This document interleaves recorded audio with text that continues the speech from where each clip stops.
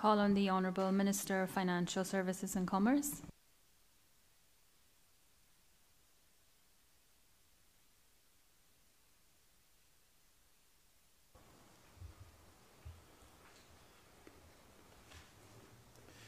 Thank you, Madam Speaker, for that break, which other members took advantage of more than I did. I didn't say older. Don't start it. Madam Speaker, just to reiterate, I beg to move the second reading of the bill entitled the Music and Dancing Control Amendment Bill 2022. The bill has been duly moved. Does the Honourable Minister wish to speak thereto? Thank you, Madam Speaker. Madam Speaker, I rise to present the bill on behalf of the government. It is a bill that seeks to amend the Music and Dancing Control Act 2019 revision, which I will refer to hereon in as the Act, in order to permit background music to be played on Sundays in standalone bars and on seagoing vessels with liquor licenses. Madam Speaker, we are all aware of the detrimental effect the pandemic had on small businesses and continues to have generally, and also the importance of economic empowerment for our people. With this in mind, Madam Speaker, my team in the ministry and I, during the 2022-2023 budget process, made this matter a priority task for 2022. To review the issues and make applicable changes to the Act that would be required to address the current inequity as best as possible. And that inequity being, Madam Speaker, restaurants with bars and hotels can play background music on Sundays, but standalone bars cannot, under the Act as it's written today.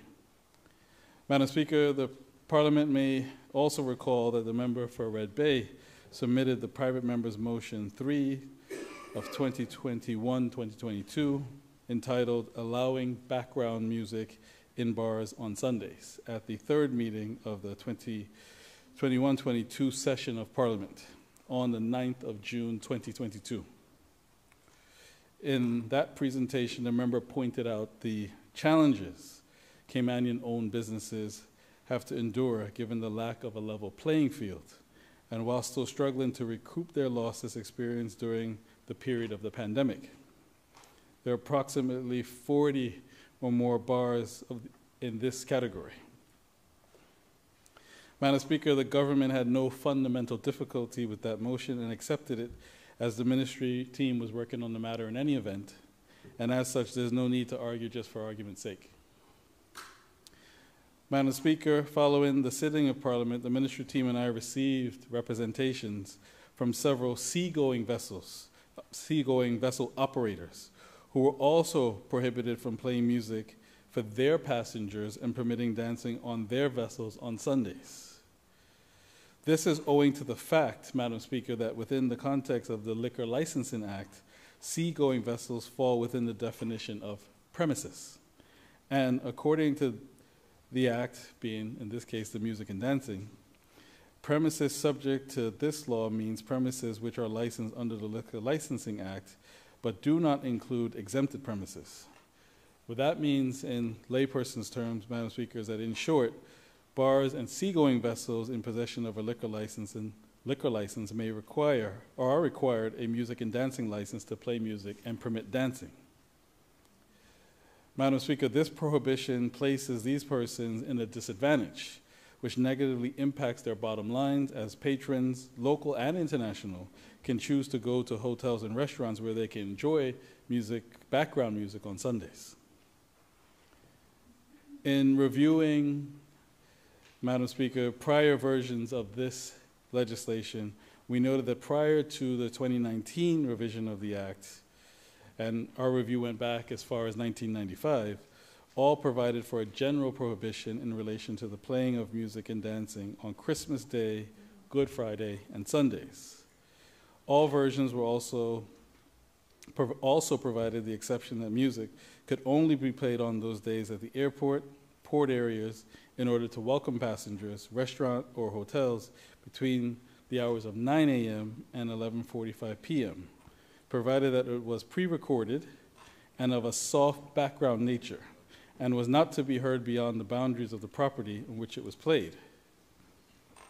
Over the years, Madam Speaker, there has been a gradual increase in the categories exempted from this prohibition. The 2019 revision significantly broadened the categories, but this never extended to standalone bars and seagoing vessels. Additionally, the 2019 revision introduced a requirement for music not to be played in excess of prescribed noise levels, but still maintained the prohibition. So with that background, Madam Speaker, the ministry continued and embarked on consultation undertaken with a number of internal government stakeholders, including the Department of Environmental Health, Department of Commerce and Investment, the Coast Guard, Department of Tourism, the Department of Children and Family Services, and the Ministers Association, as well as a group of owners and operators of standalone bars and seagoing vessels. Our aim was to be inclusive and to ensure, Madam Speaker, that as many key voices were heard as practical. The proposed amendments were largely accepted, and feedback received was used to refine and finish the bill. Madam Speaker, the bill being presented today seeks to equalize economic opportunities for the owners of standalone bars and seagoing vessels. The bill also aims to balance the concerns of local business owners with the wider community and is mindful of the potential added duty this might place on enforcement agencies. Madam Speaker, I will now summarize the key amendments in the bill. The amendments will allow business owners with liquor licenses to expand services on Sundays, increasing their potential for profitability and for business growth, and the subsequent growth of this sector of the economy, including some job creation. The amendments do not apply on Good Friday and Christmas days, but rather just Sundays only. The requirement is now that music being played is of a low background nature and is not capable of being heard outside of the premises in which it's played. This amendment recognizes that noise levels were previously prescribed or to be made in regulations, but that never happened. So this way, with just using the ordinary definition and be able to discern whether or not you can hear soft background music outside the premises should be sufficient.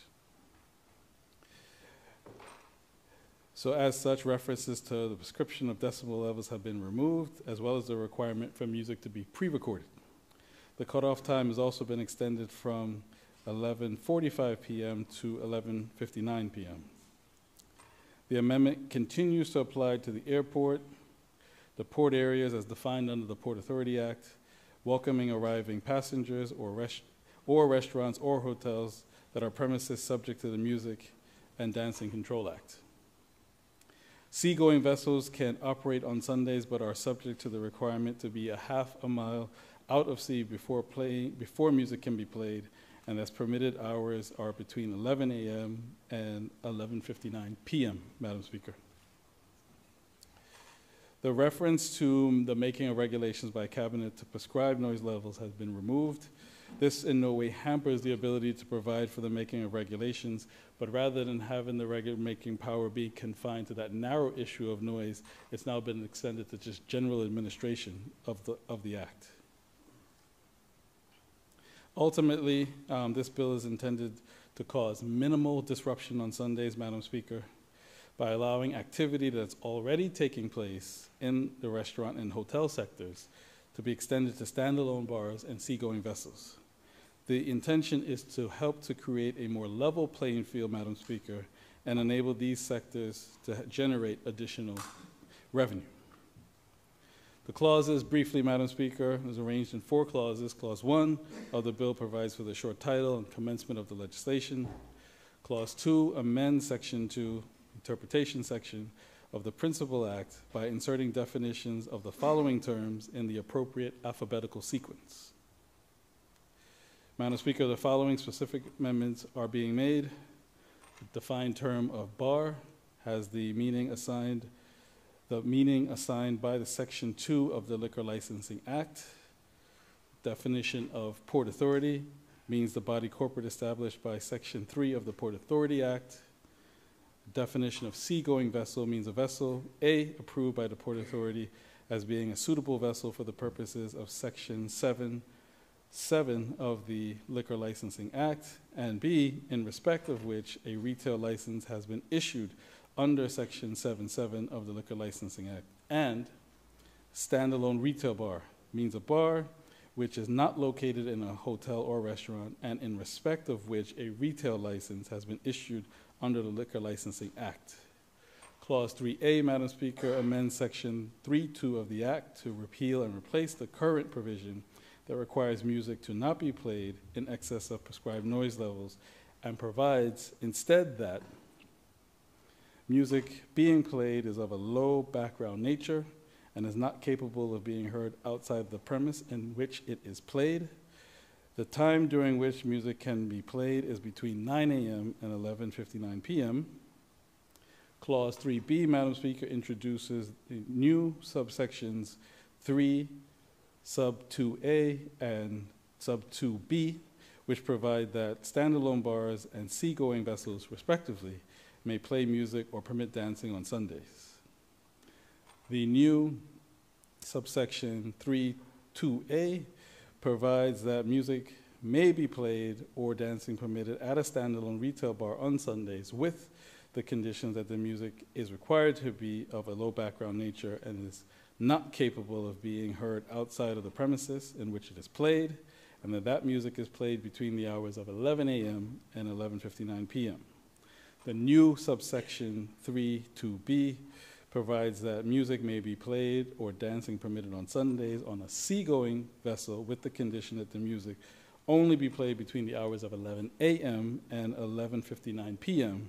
The music should not be played if the vessel is at least half a mile out of sea.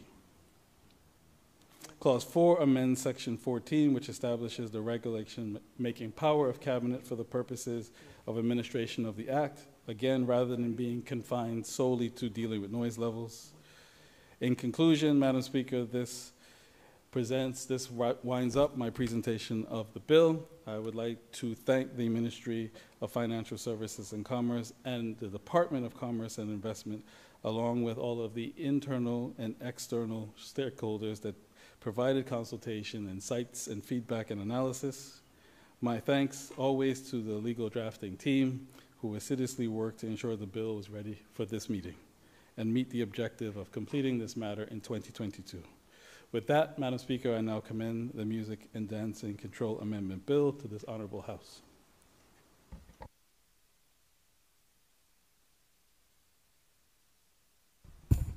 Does any other member wish to speak? The elected member for Red Bay, honorable member. Thank you, Madam Speaker.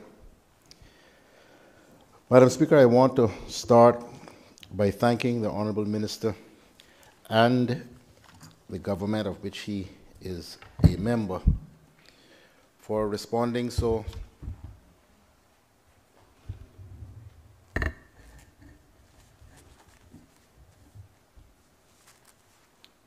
Thank you. For responding so swiftly to the resolution of this House, which followed the private member's motion, which I moved about 6 months ago in relation to this matter. I don't recall ever the resolution of a private member's motion returning to this House in the form of a bill so swiftly, ever. So I am most grateful to the member and his team. And the member has gone through the clauses of the bill, which do, I believe, have the required effect of leveling the playing field for all licensed premises in these islands. And I'm not going to belabor the matter, and I'm not going to go through the clauses again.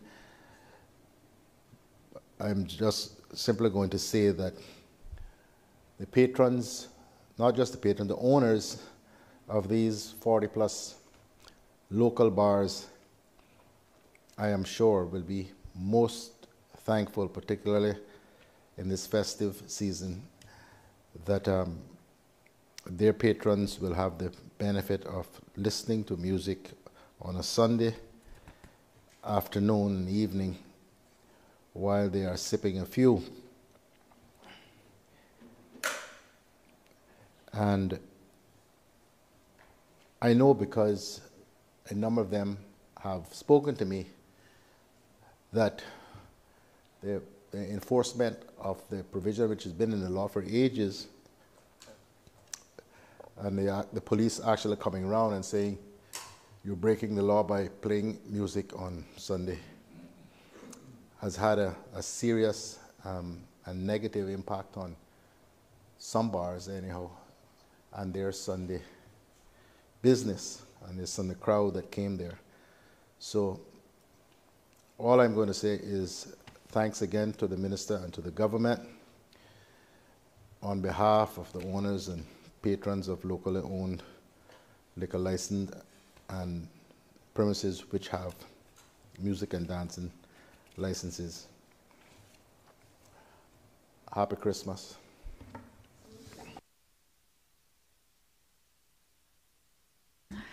Does any other member wish to speak? Does any other member wish to speak? Does any other member wish to speak? Does the mover of the bill wish to exercise his right of reply? Thank you, Madam Speaker. Just very briefly, to thank the member for Red Bay for his comments. I think it's an example of the House recognizing when there is an inequity to try to fix it, particularly in struggling and lean economic times.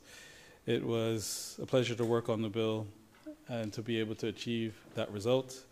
I'd also like to highlight the member for Red Bay's comments about the provisions in the amendment bill, in this bill, meeting addressing the concerns. That allows me to thank the legislative drafter, Bethia Christian, for drafting in such a succinct manner to be able to address this issue. With that, Madam Speaker, I would share the member of Red Bay's Christmas cheer. The question is that a bill shortly entitled Music and Dancing Control Amendment Bill 2022 be given a second reading. All those in favor, please say aye. Aye. Aye. Those against, no. The ayes have it. The Music and Dancing Control Amendment Bill 2022 has been given a second reading.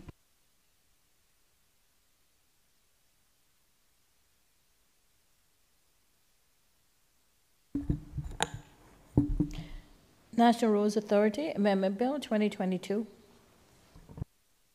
The Honourable Minister of Planning, Agriculture, Housing and Infrastructure.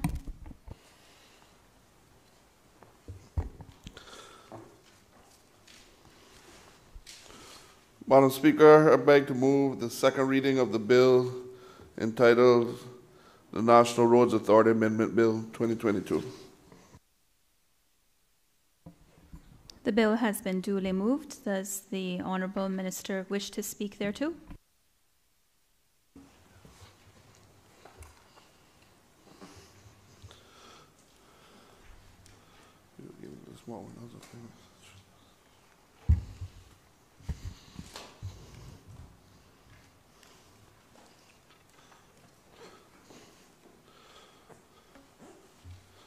Madam Speaker, this bill amends the National Roads Authority Act 2016 revision to facilitate the basis of fundings for the National Roads Authority, or as known as NRA. Madam Speaker, while it is a simple amendment, it is also an important one, and so much as it provides the necessary increasing in funding to the NRA to move a self-sustaining through a revenue scheme that was realized from the inception of the authority.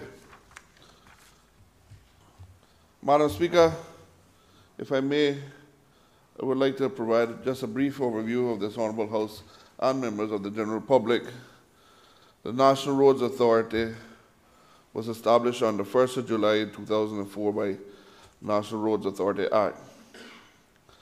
Madam Speaker, the Act provides the collection of funds from road users into central government in the form of import duties on vehicles, fuels, funds attaining from the Department of Vehicle and Driver's License, or DVDL, such as vehicle inspections, registrations, and license and driver's license fees. Madam Speaker, up until 2014, the NRA was funded by producing and selling outputs of central government, which in turn incurred in expenditures for purchasing the outputs. Having said that, Madam Speaker, while the original law provides for the establishment of road fund intended to be used to fund the purchase of these outputs, such as the facility, was seemingly not established or utilized as a result. Madam Speaker, appropriations by central government to fund purchases of NRA outputs was not uniform, and as such was distracted from the NRA's ability to plan and operate. In August of 2015, Madam Speaker, Parliament, known to us then as the Legislative Assembly, approved the amendment to the NRA Act, redefining the revenues that went into the road fund and authorized the Cabinet to transfer up to $10 million of revenue to the authority to fund its operations. In particular, Madam Speaker, the construction, upgrading, and maintenance of public roads. Madam Speaker, the net effect of the amendment in 2015 was that NRA now receives its funding from revenues collected by central government. Subsequently, central government no longer incurs expenditures in funding the NRA. While the amendment was welcome the change to the NRA, particularly the increase in the consistency of funding, it was recognized that the arrangement would eventually have to be revised. For instance, Madam Speaker, since 2014 to 2015 budget year, we have seen the revenue of the road fund steadily increase, while the NRA has constantly received the $10 million. Conversely, Madam Speaker, and as expected, the authority has been its expense rise over the years. In other words, the authority has had to do more with the same earlier this year. Madam Speaker, Cabinet approved an amendment in the NRA Act that authorized the transfer up to the $14 million from the Roads Fund to the authority to fund its operations. Once brought into effect, revenue to the authority will be driven from two main sources that contribute to the road fund, those being up to the $10 million from fuel import duty collection under the Customs Tariff Act 2017 revision, and up to $4 million from the motor vehicle charges collected under traffic regulations of 2021 revision. I should note, Madam Speaker, the amendment allows for funds to be retroactive as of January of 2022. Madam Speaker, the effect of this amendment will allow central government and the NRA to benefit from its proportionality from the growth in revenues from the road transport sector. For example, Madam Speaker, there should be revenues decline. Both government and the authority can realize a decrease in funding together. Madam Speaker, this bill seeks to amend National Roads Authority Act 2016 revision in order to amend the basis of the funding for National Roads Authority. Clause 1, short title, this act may be cited as the National Roads Authority Amendment Act 2022. Clause 2, the amendment of Section 19 of the National Roads Authority, revenue to be placed into the Roads Fund to transfer to the authority to fund its operation costs. The National Roads Authority Act 2016 revision is amended in Section 19 by repealing subsection 1 and substituting the following subsection. The Cabinet, with effect from the 1st of January 2022, shall authorize the transfer of revenue not exceeding $14 million to the authority for the road fund for the purpose of the funding of the authority's annual operation costs, in particular the construction, upgrading and rehabilitation and maintenance of public roads. Madam Speaker, this extra funding for NRA is so important because we have, throughout the years, we have seen where NRA has always had to hire a lot of temps and can only keep them on for so many a period of time before we had to let them go because we were stuck at that 10 million and couldn't hire them as full staff. So, Madam Speaker, with this 14 million now, a lot of those temporary people that are on those temps will be able to be full-time employees now. And not only that, but their families and also will be able to have insurance, because as the temps they weren't allowed to get insurance off of them. So this is a big win for NRA, Mom, to be able, and those guys that really work hard out in the hot sun out there every day doing our road works. And I really look forward to the full support of this House for this bill to pass. Thank you, Madam Speaker. Does any other member wish to speak? The Honourable Deputy Leader of the Opposition. Thank you, Madam Speaker.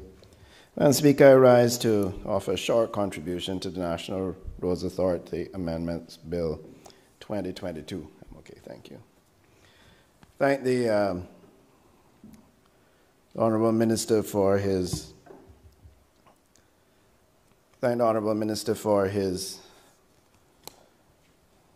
introduction to the bill and for his explanation on the background and the need for the amendment.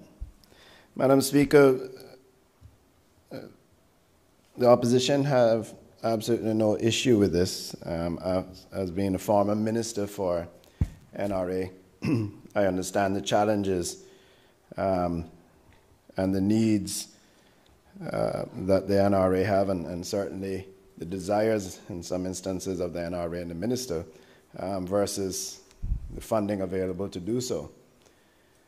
Madam Speaker, this was an issue that we had also identified, and we had prepared, in fact, and I think we had submitted a proposal to the Ministry of Finance prior to the pandemic. And that proposal, Madam Speaker,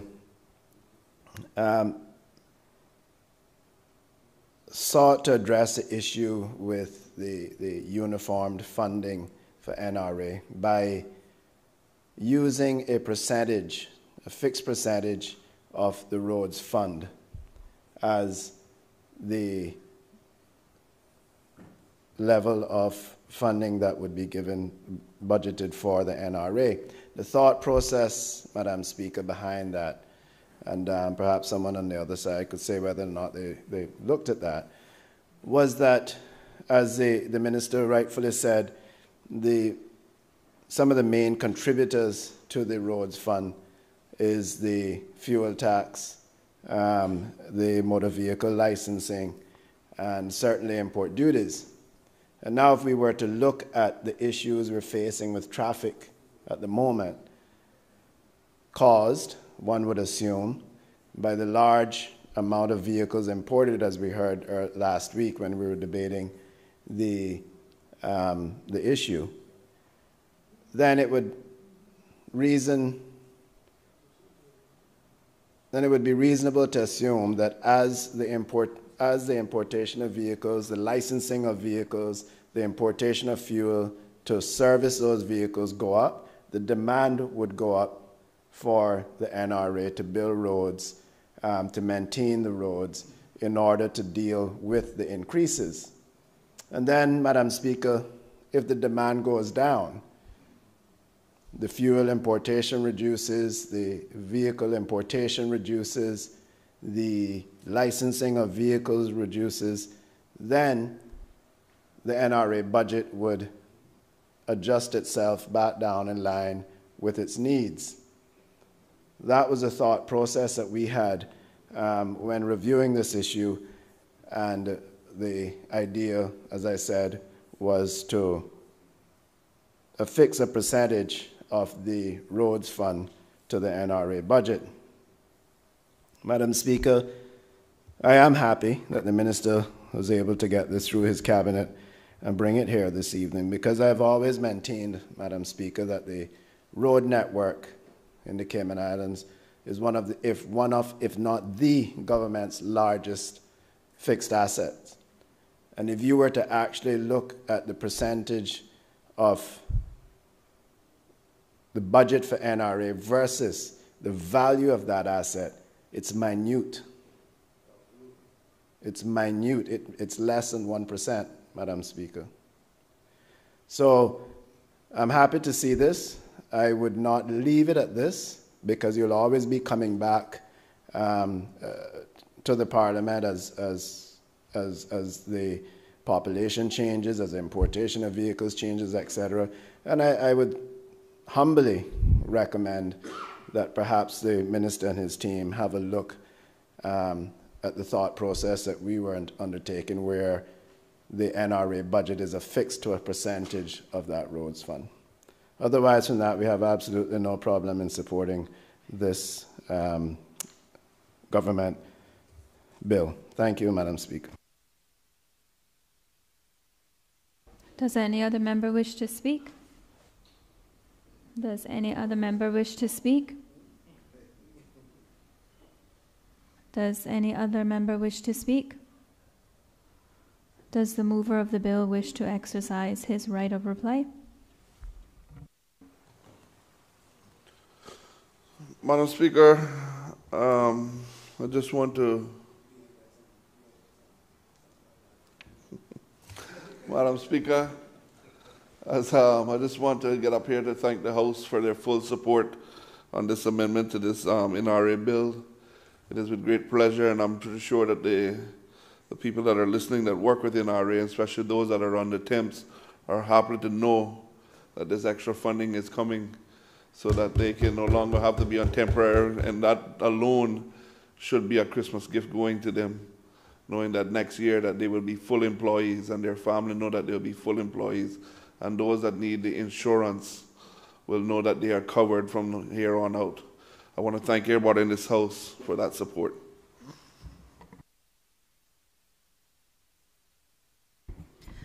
The question is that a bill shortly entitled National Roads Authority Amendment Bill 2022 be given a second reading. All those in favor, please say aye. Aye.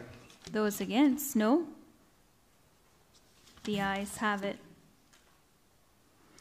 The National Roads Authority Amendment Bill 2022 has been given a second reading.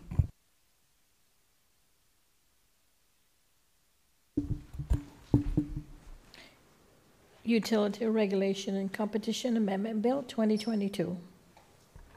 The Honourable Deputy Premier. Madam Speaker, I beg to move the second reading of the Utility and Regulation Competition Amendment Bill 2022. The bill has been duly moved. Does the mover wish to speak thereto? Yes, Madam Speaker, briefly. That one. Listen, I got four of them back to back, and I'm believing me.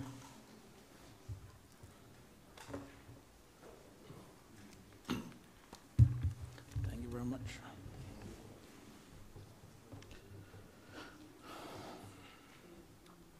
Madam Speaker, The amendments primarily addresses some long-standing governance issues for the Utility and Competition Regulatory Office, otherwise known as OFREG, and allow for changes to the constitution of the Board of Directors. Madam Speaker, as members may recall, OFREG was formed in 2017 on the recommendation of the EY Project Future report to amalgamate the Information Technology and Communication Authority, previously known as the ICTA, the Electricity Regulatory Authority, ERA, and the Ministry of Fuels Inspectorate. Water and wastewater services were added to OFREG remit at a later date.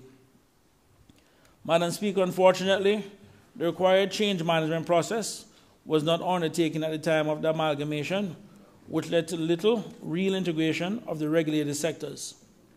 As a result, the efficiency and economies of scale which were predicted were never fully realized. A restructuring exercise is currently underway to achieve a one OFREG that will improve the efficiency and cost effectiveness of the organization. The end goal of the legal amendments is to ensure that OFREG is duly equipped to ensure that it can seamlessly fulfill its objectives and that its supporting legislation is fit for purpose. Madam Speaker, the amendments currently under consideration constitute the initial stage of a total revision of the law, with further amendments coming to this Honorable House next year. The current changes to the existing laws seek to correct non-compliance with the Public Authorities Act, enact the recommendations of the Auditor General, and meet the overall need to improve corporate governance. Madam Speaker, I would like to explain the 5 changes to the existing law which are contained in the amendment bill. Under the first amendment, the membership of the OFREG board will be increased to 11 members, including the chairperson, with 9 non-executive members and the chief executive officer as an ex officio member. This change will provide extra members to sit on the various sector committees that will be set up to deal with increasing business demands. At present, the board consists of a chairperson and 5 non-executive members. The second amendment relates to Section 18.2 of the Act, which will replace the Cabinet Secretary as the chairperson of the nominating committee with the chief officer of the ministry with responsibility for OFREG. Further consequential amendments to this effect were made in Sections 19 and 21, effectively replacing references to Cabinet Secretary with chief officer. The third amendment, Madam Speaker, as per a recommendation of the Office of the Auditor General's report on the efficiency and effectiveness of OFREG 2020, removes the executive directors and chief fuel inspector from the board membership. The executive directors of OFREG, except the non-voting CEO, are to be removed from the board and are to be advisors at the committee level, for example, on the regulatory committees. The fourth amendment will mandate that the chairman of the Risk and Audit Committee shall be a member of the current board and not come from outside the organization, as is currently the case. The AAG's report specified that the chairperson of the Risk and Audit Committee should be appointed from the members of the board. The rationale for this recommendation references international best practice, while also outlining the importance of the chair of the Risk and Audit Committee fully knowing and understanding the context of the issues that he or she may be addressing. I believe this change will strengthen the work of this committee and the enterprise risk management regime which is currently being put in place. Under the Fifth Amendment of the law, the government will indemnify the board and staff of OFREG for actions taken in good faith during the delivery of their duties. Madam Speaker, Section 110 of the Act currently leaves OFREG employees exposed to the expense and distress of the civil court process in the event that something adverse occurs during the course of their official duties, even if they act in good faith. The change will bring OFREG in line with other government regulators with regards to indemnity, one example being the Cayman Islands Monetary Authority. Madam Speaker, as I have outlined, the amendments put forward to the URCA addresses some critical governance and operational gaps in the functioning of OFREG. The government recognizes that being only 5 years old, OFREG is still in its infancy and some growing pains are inevitable. In the coming months, there will be further proposed amendments to this legislation as the Ministry continues to mobilize recommendations from the OAG and the Public Accounts Committee reports that will provide for greater regulatory oversight of the industries under off-regs purview. Madam Speaker, I believe that the changes that are being proposed to the existing law will improve corporate governance and further develop the regulator to be more efficient and effective. I therefore recommend the Utility Regulations and Competitive Amendment Bill 2020 for the favorable consideration of this Honourable House. Thank you, Madam Speaker. Does any other member wish to speak? The Honourable Leader of the Opposition.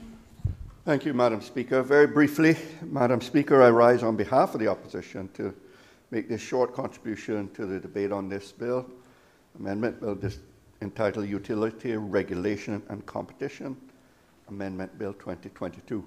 Madam Speaker, the opposition have taken note of the five proposed amendments before that the bill is seeking to make. And to be honest, Madam Speaker, these amendments to us appear very straightforward, non-controversial, and they don't cause us any concern.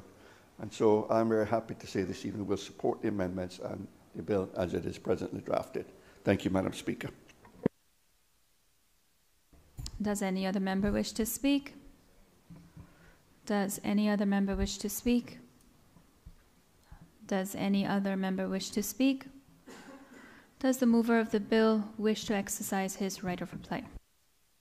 Madam Speaker, thank you very much. I just want to thank the Honourable Leader of the Opposition and all the members of the Parliament for their tacit approval of this important bill. As I said before, it is the start of what is to come. The government, and I'm sure the public, remains that there are challenges with off-reg that we'll be looking to deal with. And at this point, I also want to thank His Excellency the Governor for his support in actually helping us to get some additional technical expertise from the United Kingdom that will help us to put some teeth in the current legislation so we can get off-reg to fulfill its mandate. Thank you, Madam Speaker. The question is that a bill shortly entitled Utility Regulation and Competition Amendment Bill 2022 be given a second reading. All those in favor, say aye. Aye. Those against, no. The ayes have it. The Utility Regulation and Competition Amendment Bill 2022 has been given a second reading.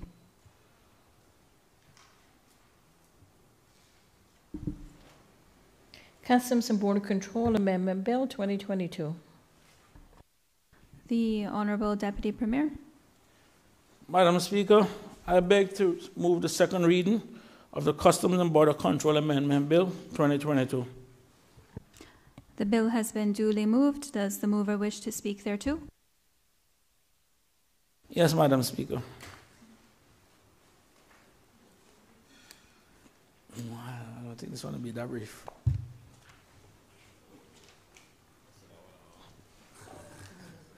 Now, the bill is attached to it, man. It's not that. Matter of fact, let me remove the bill from the back of these documents so I don't frighten the members. Madam Speaker, we are in the midst of a crisis. The continued arrival of increasing numbers of irregular migrants to our shores, primarily from Cuba, is a crisis with serious economic and national security implications for our islands. And as it is a crisis that is worsening every day. Madam Speaker, irregular migration of this nature is not new to us. In 1994, the Cayman Islands experienced an influx of over 1,100 irregular migrants from Cuba over a very relatively short period. That experience overwhelmed our government agencies and left long-lasting financial consequences and also social consequences. Madam Speaker, it was to prevent such a situation reoccurring that the Cayman Islands government signed a memorandum of understanding with the government of Cuba in 1999 that provided for the repatriation of Cuban migrants who enter the Cayman Islands irregularly. That document was expanded in 2015 to set up more detailed procedures and timeline for the exchange of information between our two governments to keep the time between arrival and repatriation as short as possible. This ensures that the migrants are repatriated to their families with the minimum delay, and the cost of maintaining migrants long-term are reduced. I would like to inform this House, Madam Speaker, that just last week, officials were engaged in talks with a visiting delegation from the Cuban government with respect to the current situation and matters covered by the Memorandum of Understanding. Between 2015 and 2021, the number of migrants reaching our shores was little more than a trickle, ranging between 1 and 5 each year. However, Madam Speaker, the relative calm came to an end early this year. With Cuba's economic situation deteriorating and living standards falling, and then made worse by the devastation caused by Hurricane Ian in September, Cubans are again taken to the seas in large numbers to seek a better life elsewhere, and many are reaching our shores. From April until now, Madam Speaker, 353 undocumented migrants from Cuba have arrived in the Cayman Islands, 100 alone in October, and arrivals are continuing almost daily. As of today, there are a total of 350 migrants here at various stages of processing. This significant increase in arrivals is putting a severe strain on the Customs and Border Control Agency from a logistical point of view, both in Grand Cayman and Cayman Brac. Several other agencies are also working quickly to create additional accommodation for these migrants. From a financial perspective, there are serious implications. The cost of migrant maintenance and accommodation from January to the end of October 2022 is slightly over $1.6 million. Given the increase in numbers and the need for additional security measures, it is projected that the cost for November and December alone will be an additional $1.3 million, bringing the year-end estimated total to over $2.9 million. As a result, Madam Speaker, supplementary appropriations will be required in order to meet those costs.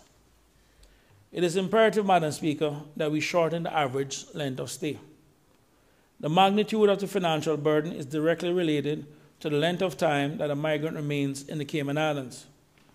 Although the MOU with the Cuban government sets out timelines for the exchange of information, the actual length of time that a migrant remains in the Cayman Islands depends on how long it takes to process their application for asylum and any subsequent appeal to the Refugee Protection Appeals Tribunal.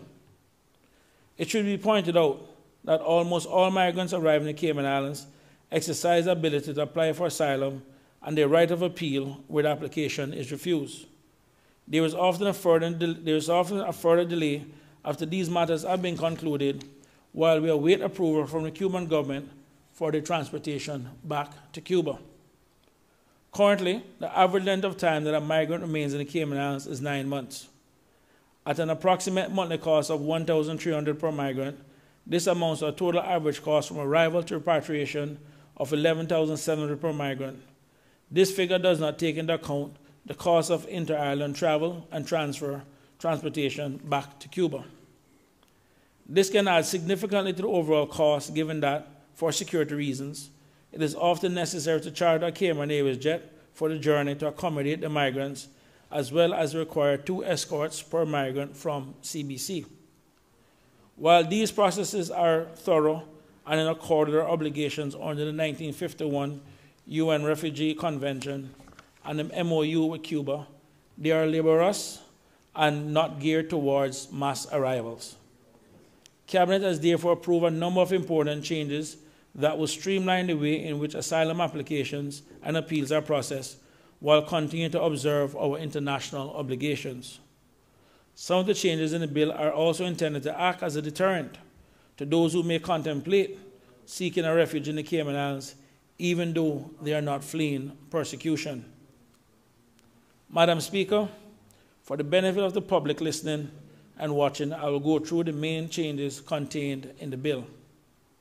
The first important change is that the Director of CBC and the Refugee Protection Appeals Tribunal will be required to apply a higher standard when assessing whether an applicant for asylum has demonstrated a well-founded fear of persecution.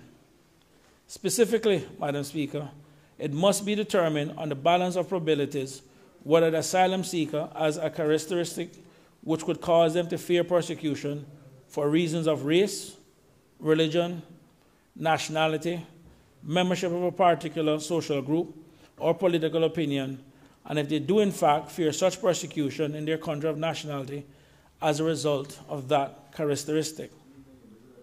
Secondly, once this has been decided, it must be determined whether there is reasonable likelihood that if the asylum seeker were returned to their country, they would, 1, be persecuted as a result of that particular characteristic, and 2, they would not be protected from persecution by that country.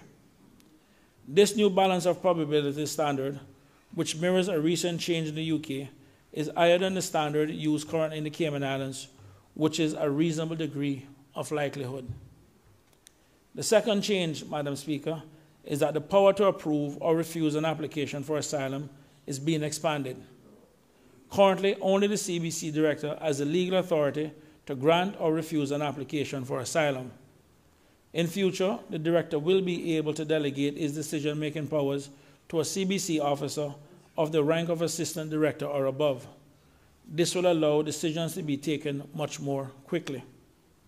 Further, Madam Speaker, a person granted asylum will no longer receive indefinite leave to remain in the Cayman Islands from the outset. They will instead be granted leave to remain for 3 years. Towards the end of this period, they may apply for a review of their leave to remain, and if they still meet the criteria for refugee protection, this will be converted to indefinite leave to remain. If they do not meet the criteria, they'll be required to leave the jurisdiction. This two-stage approach mirrors the UK model. Madam Speaker, I just want to kind of pause here, and this is one of the things that we recognize under the current system, where people who have been given asylum for different reasons, the minute it has been granted, we find that they've been traveling regularly back and forth to Cuba. And then the question is, if you had fear all of this, then all of a sudden the traveling back and forth, we realize that in itself seems some level of inconsistency. And that's one of the reasons why we looked at the UK model in terms of what is that they were doing and removed the indefinite leave where it is actually reviewed periodically. Madam Speaker, to prevent the appeals process being used to prolong a person's stay in the Cayman Islands, where the Director of CBC is of the opinion that an application is without substance, he will have the power, when refusing an application, to certify it's clearly unfounded. To certify it as clearly unfounded. This could be on the basis of information given during the migrant's initial interview upon arrival in the Cayman Islands or after a full asylum interview. And where an application has been certified in this way, the applicant will not have a right of appeal to the Refugee Protection Appeals Tribunal. These changes will reduce the number of persons who need to undergo a full asylum interview and subsequent assessment, thereby reducing the length of time they are in the Cayman Islands before repatriation. This certification mechanism and absence of a right of appeal mirrors the UK policy with respect to asylum applications. I should add, though, that individuals who have their asylum application rejected on this basis will still have access to the courts through judicial review. Madam Speaker, another important change allows CBC to deem that a migrant has abandoned their asylum application where the person fails, without good reason, to attend their scheduled asylum interview or avoid service of documents requiring them to attend an interview or appointment.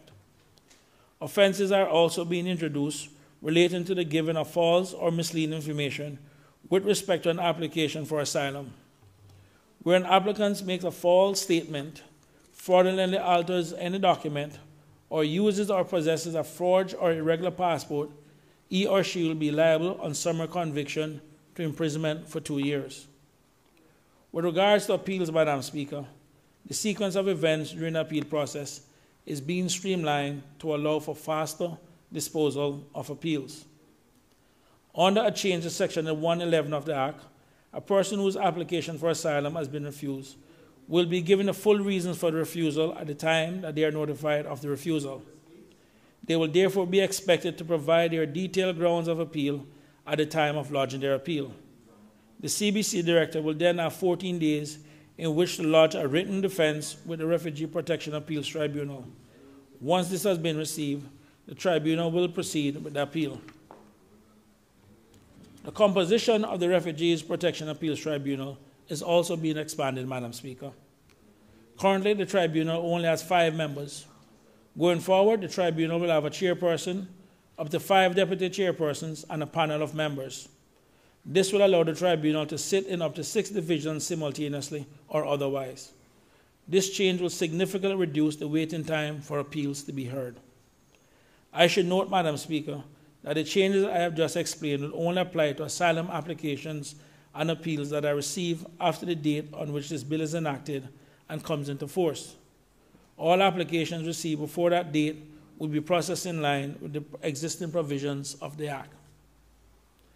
Madam Speaker, in concluding my introduction of this bill, I wish to thank all those individuals from as many parts of the civil service and indeed the office of the governor who are involved daily in managing the many challenges that we are facing, both operationally and from a policy perspective, as a result of this migrant crisis. I want them to know that their dedication is fully recognized and appreciated. Thank you, Madam Speaker. I hereby recommend the Customs and Border Control Amendment Bill 2022 for the favorable consideration of this Honorable House.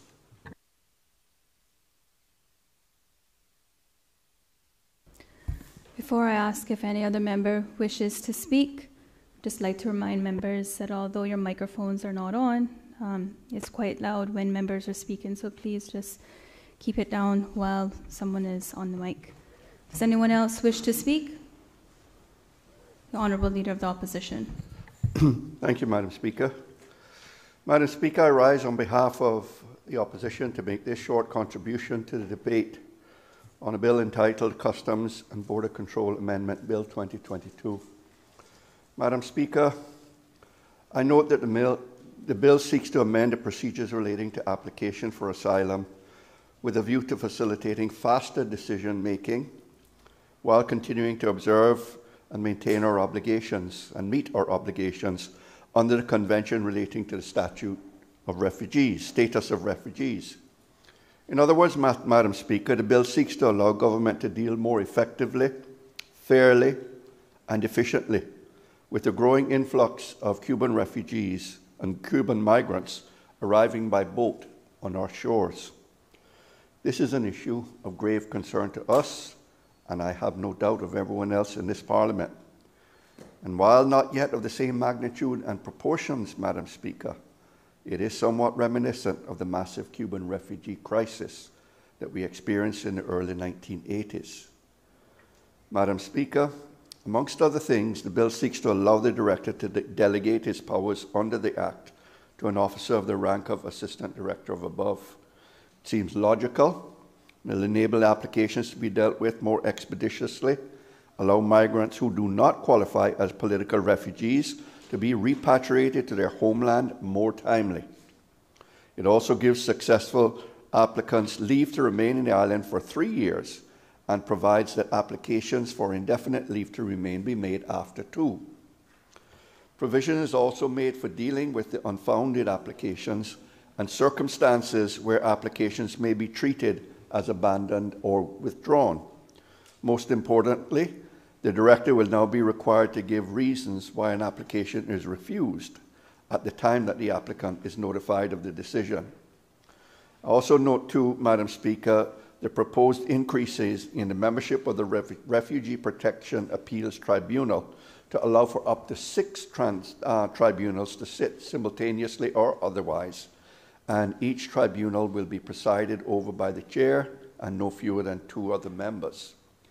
Madam Speaker, in listening to the Minister's presentation of the bill, I didn't hear him say whether, in addition to the secretaries, additional resources will be required at the administrative level to support the significant expansion of the tribunals. And I do suspect that it will.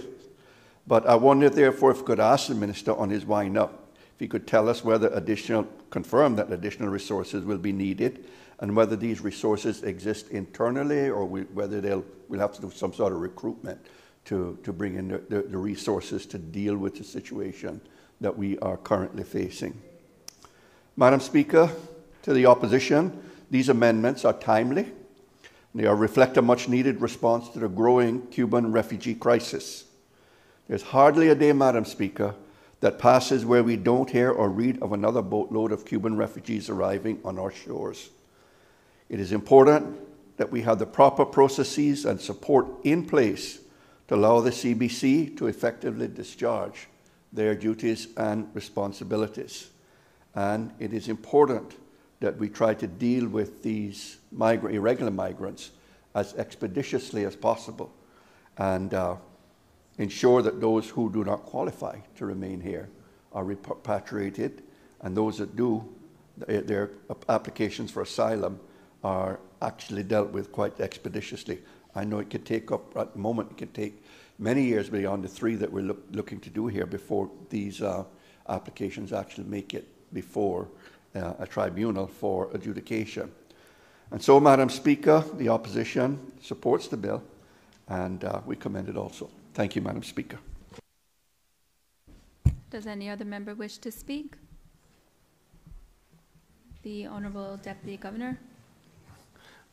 Madam Speaker, thank you. I will be brief. The Deputy Premier did an outstanding job presenting the bill, covered the vast majority of the points that I wanted to make. But I do want to say, Madam Speaker, the Deputy Premier mentioned the Cuban refugee crisis that we had in 1994. And that number of 1,183 Cubans still stays in my mind because it was a real crisis. But the benefits, or what has changed since then, is back then we had no knowledge of how to deal with persons who were claiming refugee status. We had no legislation to govern the entire process. Now we do, and that legislation that is in force at the moment is a bit dated, and that's the reason why this bill is being brought today. It really modernizes the provisions that we have in relation to the granting of refugee status and how we process persons who arrive in the island and who claim asylum. And I want to commend the Deputy Premier, the Chief Officer Howell, Mr. Clifford at CBC, and all of his team who has worked really hard over the past year to process the Cuban migrants. As we said, we had 100 Cubans arrive in the month of October alone. Madam Speaker, the vast majority of those persons have been interviewed by CBC, and that's a huge job. You know, you're not just asking a Cuban migrant or anyone who claims asylum 5 questions. You have to go into in-depth interviews to determine why that person is claiming asylum. Are they really fearing persecution for one of the UN Convention reasons? And you test their story. So to get to where we are today, where I would say that the vast majority of every migrant that have arrived in the Cayman Islands has already been interviewed by CBC, and the process now to get the decision letters out. Some persons, many have been refused, and we are in the appeals process. But everything that we are doing today, Madam Speaker, is designed to speed up the process, because that is what is going to reduce the number of Cuban migrants who come to this island, who are economic migrants, but who say that they are refugees. Is that when our system becomes very efficient, you then realize, you know what, it doesn't make sense for me to go to Cayman because I'm going to claim asylum, and 30 days later, if it's determined that I'm not a genuine refugee, I'm going to get sent back to where I came from. So it doesn't make sense for me to try a thing in the Cayman Islands. That's where we want to go. But we also want, Madam Speaker, to live up to our obligations under the UN Convention. The last thing we want as a country is to send back someone who is being persecuted. You could possibly send someone back to their death.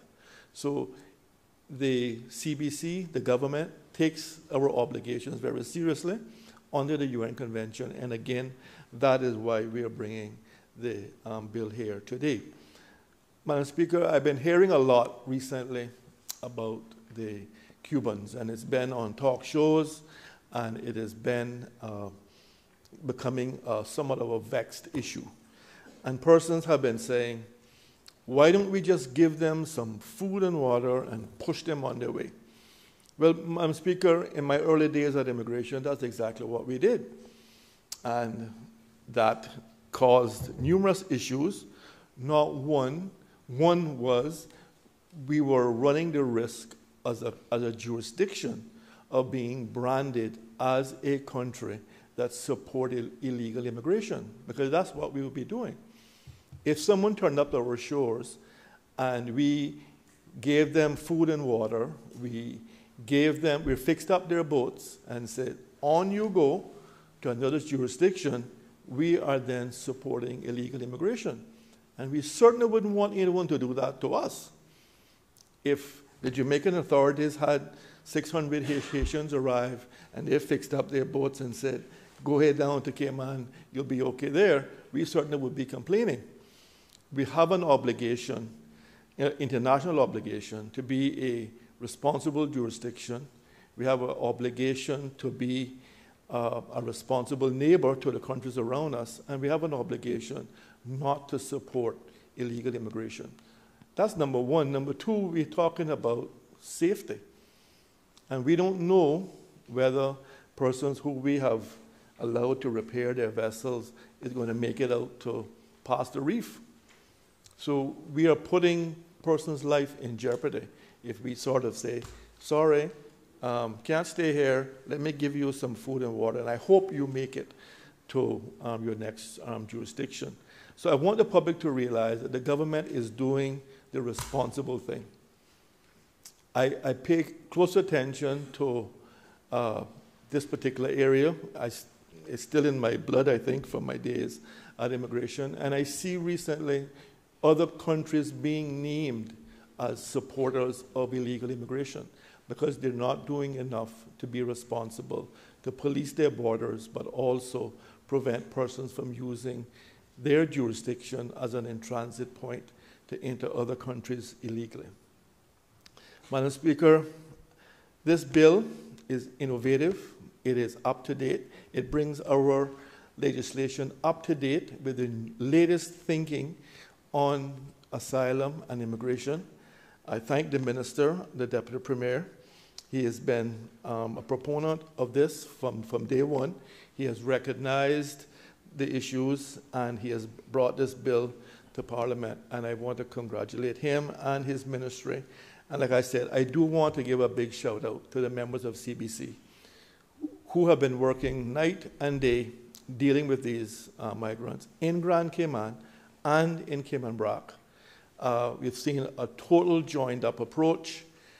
We have members of the prison service, the regiment, the police. Everyone has been working together for one common cause, and that is to meet our international obligations. So as head of the civil service, I do want to thank everyone who has been involved in dealing with these migrants. And I think it's safe to say with these changes, these amendments, we will be able to now process persons who come into our island, who claim asylum, quicker, faster, and in a very modern way.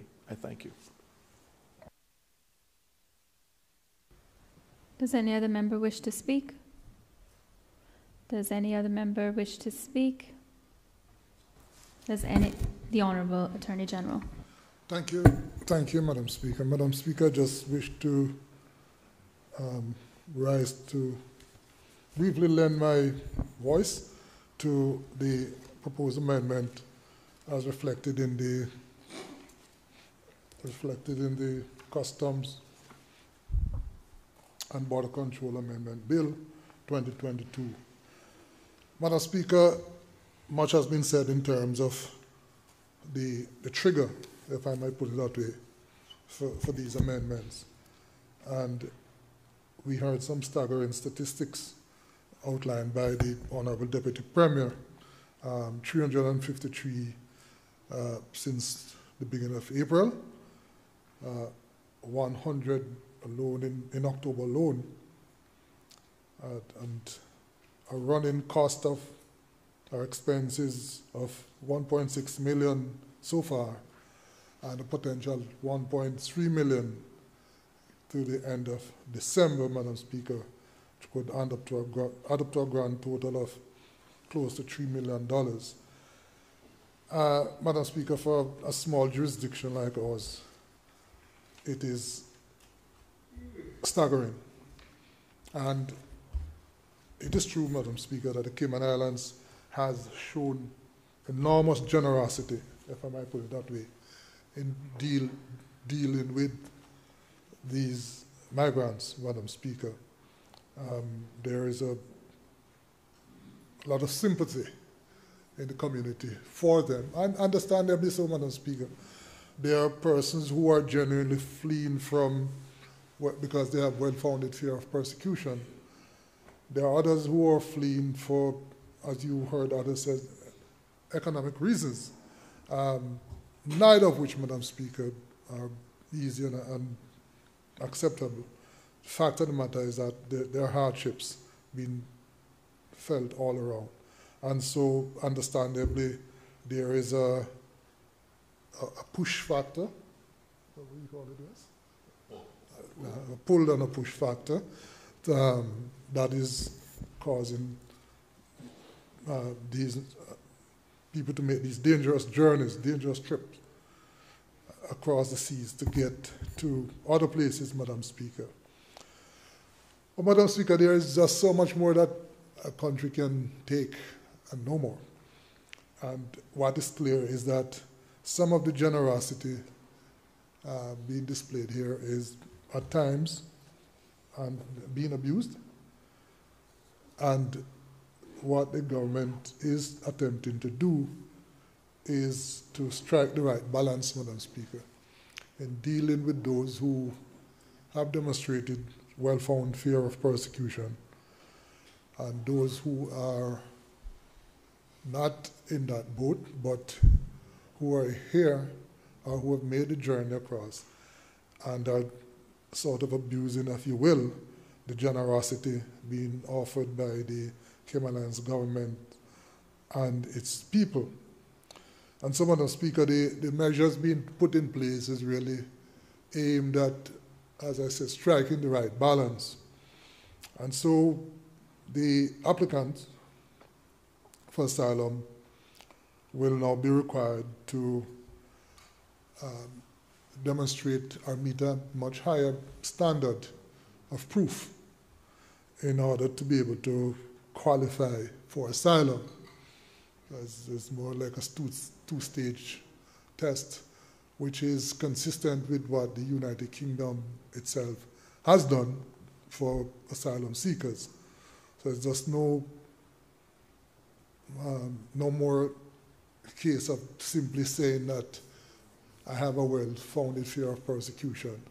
They'll have to demonstrate a bit more than that, Madam Speaker. Not only that, but there are persons who fall into the category who would be subject to such a well-founded fear or subject to persecution, Madam Speaker. I'm sure there are those who will be able to do so, but there are those who, as you heard, Madam Speaker, their application is without merit.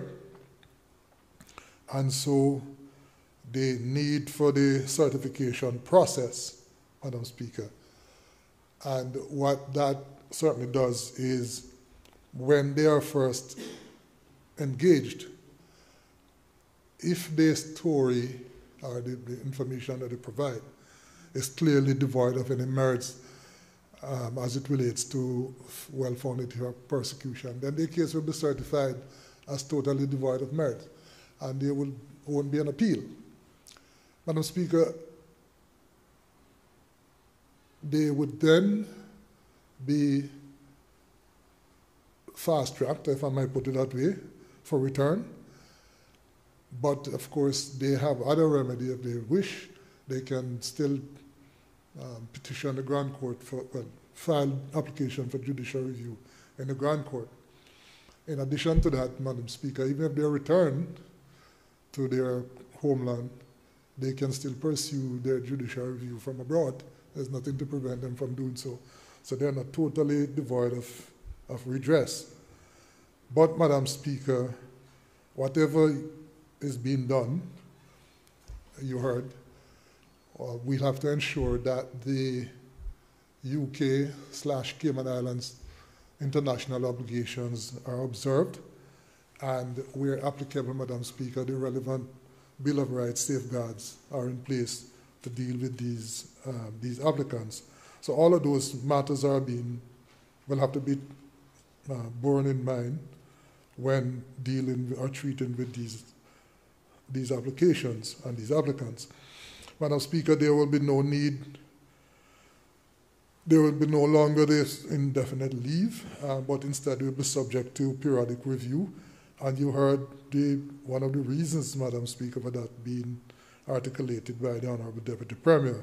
It is not unheard of that once they are granted asylum, then they are on a fortnightly trek back and forth to Cuba and involved in commerce, among other things, Madam Speaker. And so it begs the question whether, in fact, there was any well-founded fear in the first place of persecution.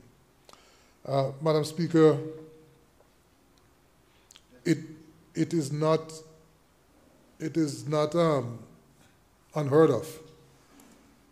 As I spoke about the certification earlier on, about not having any merit. It is not unheard of, Madam Speaker, I'm advised, that when they are first questioned, their story invariably is heavily weighted in favor of persons who are economic migrant or economic refugee, if I might put it that way.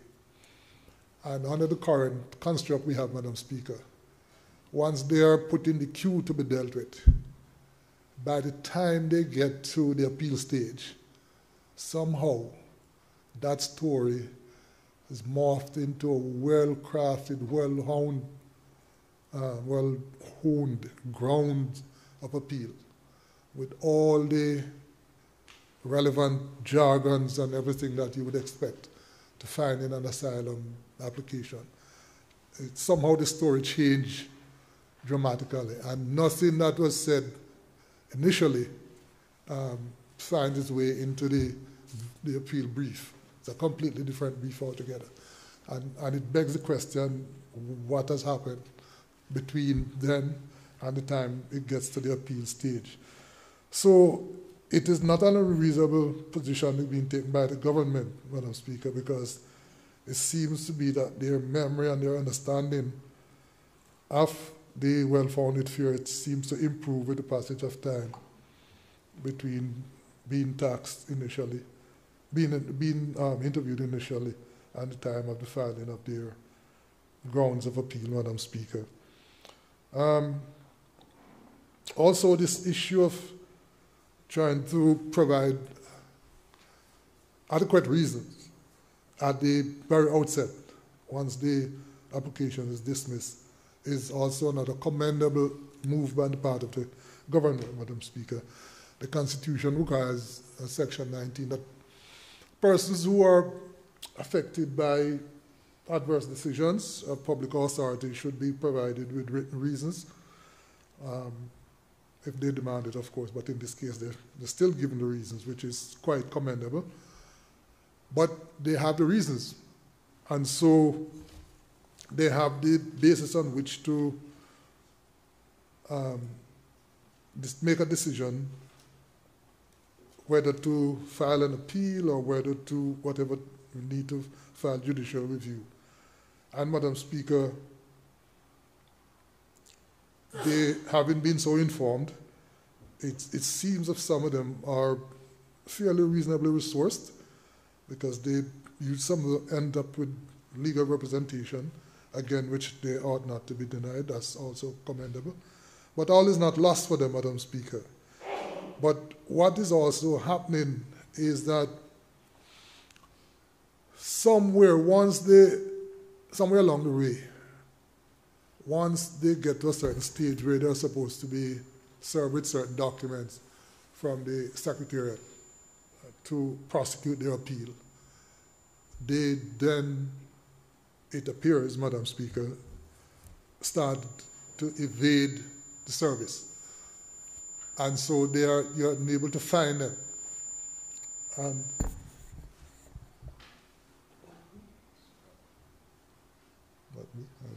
And so what is happening is that they then buy time in doing so. They're unable to be found, can't be served, and so it lengthens their stay and cause the process to be dragged out indefinitely, Madam Speaker. So the idea of deeming them to have abandoned their appeal or abandoned the process, again, is not an unreasonable way to treat with the matter, provided, Madam Speaker, that there's demonstrable evidence to prove that every efforts have been made to serve them either at their known address or some of the known places or otherwise. And those attempts have been well documented and is available, Madam Speaker. So, sorry, that in itself is also something that will, an effort or move that will help to expedite the process. There is no longer an incentive, Madam Speaker, for them not wanting to prosecute their appeal. Madam Speaker, finally, in terms of the expansion of the Appeals Tribunal, that again is an extremely sensible, common sense way to treat with the matter. There is a growing number of migrants around, on the ground. And even though the bill itself, Madam Speaker, some of the provisions of the bill will not be retrospective or retroactive, the aspect of it that deals with the expansion of the numbers of commissioners, of persons who sit on the appeal tribunal, will not be affected by those considerations. It has nothing to do with evidence and what have you. This is just administratively having more bodies being able to deal with the number of appeals. So that, Madam Speaker, will help to expedite the processing or the hearing of the appeals where there are appeals to be heard, Madam Speaker. So all in all, it is a commendable effort, Madam Speaker, to deal with growing crisis. And the assurance that I want to leave the public with, Madam Speaker, is that all of this is being done, but with ensuring that the necessary obligation under the convention are being observed, and also, where applicable, the necessary provisions of the Bill of Rights are also being observed. So there are all the usual safeguards for due process, Madam Speaker. I thank you. Does any other member wish to speak? Does any other member wish to speak? Does any other member wish to speak? Does the mover of the bill wish to exercise his right of reply? Yes, Madam Speaker, briefly.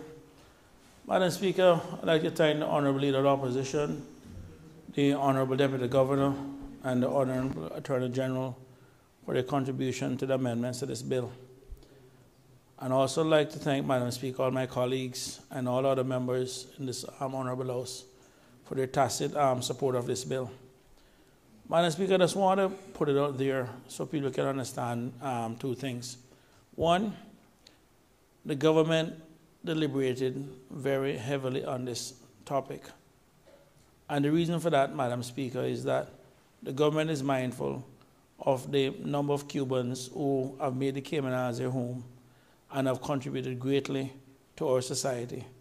Many of them that the Honorable Deputy Governor referenced back from the days of Tent City are now good, upstanding, decent Caymanians and has contributed both in the public and within the private sector.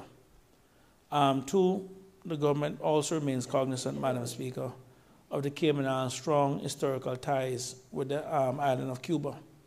As some would, some members may not know, but my grandmother on my father's side actually migrated to the Cayman Islands from Cuba in the early 60s, having decided at that time not to return to Jamaica. But after the whole Cuban Revolution issue, she decided to actually make the Cayman Islands home. And it's when she moved there, she sent for my father. So we do understand the historical ties and the traditional ties that many people in the Cayman Islands have with the island of Cuba. We are also cognizant, Madam Speaker, of the Cubans reliant very heavily on the Russian economy, and that Russia at this point is actually at war with Ukraine.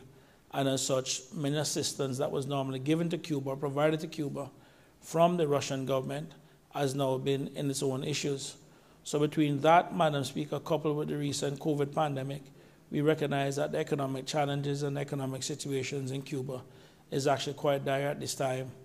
And as a father and as a parent, when we do look at some of the boats that people arrive here in, you have to ask yourself the question, what can be the motivation for someone to, take a craft of that size and, to traverse the waters to make a better life. So we are very cognizant and very aware of the plight of the Cuban people, and we generally sympathize with them and pray for them.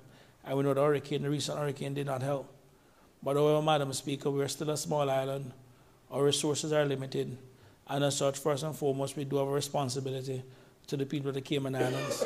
And we can no longer allow for this issue in Cuba to continue to impact the Cayman Islands, on a financial burden that is now being felt when the government needed those resources to also care for our own people. So as the Attorney General noted, we were careful in terms of the actions that we were looking at. We are cognizant of our international obligations. And at the end of the day, Madam Speaker, outside of all of that, we are cognizant of the fact that the Cayman Islands people are still good, decent, giving people. And we just wanted to make sure that we did right by any people as opposed to, and this is not just for Cuba, but there was a time when many Caymanians had to make their living in Cuba and elsewhere across the Caribbean. And we are cognizant of those historical ties. But it has reached a point now, as I started out in my debate, that this is not a crisis that needs to be dealt with. And as such, this is one step forward in managing that crisis. I thank you all.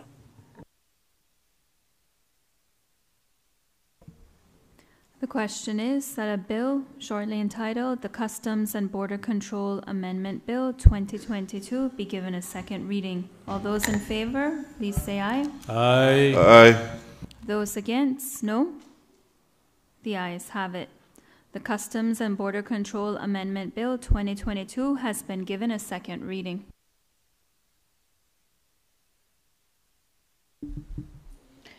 Supplementary Appropriation, January to December 2020 Bill 2022. The Honorable Deputy Premier. Madam Speaker, I beg to move the second reading of a bill shortly entitled the Supplementary Appropriation, January 2020 to December 2020, Bill 2022. The bill has been duly moved. Does the mover wish to speak thereto? Yes, Madam Speaker, briefly. I think it's briefly.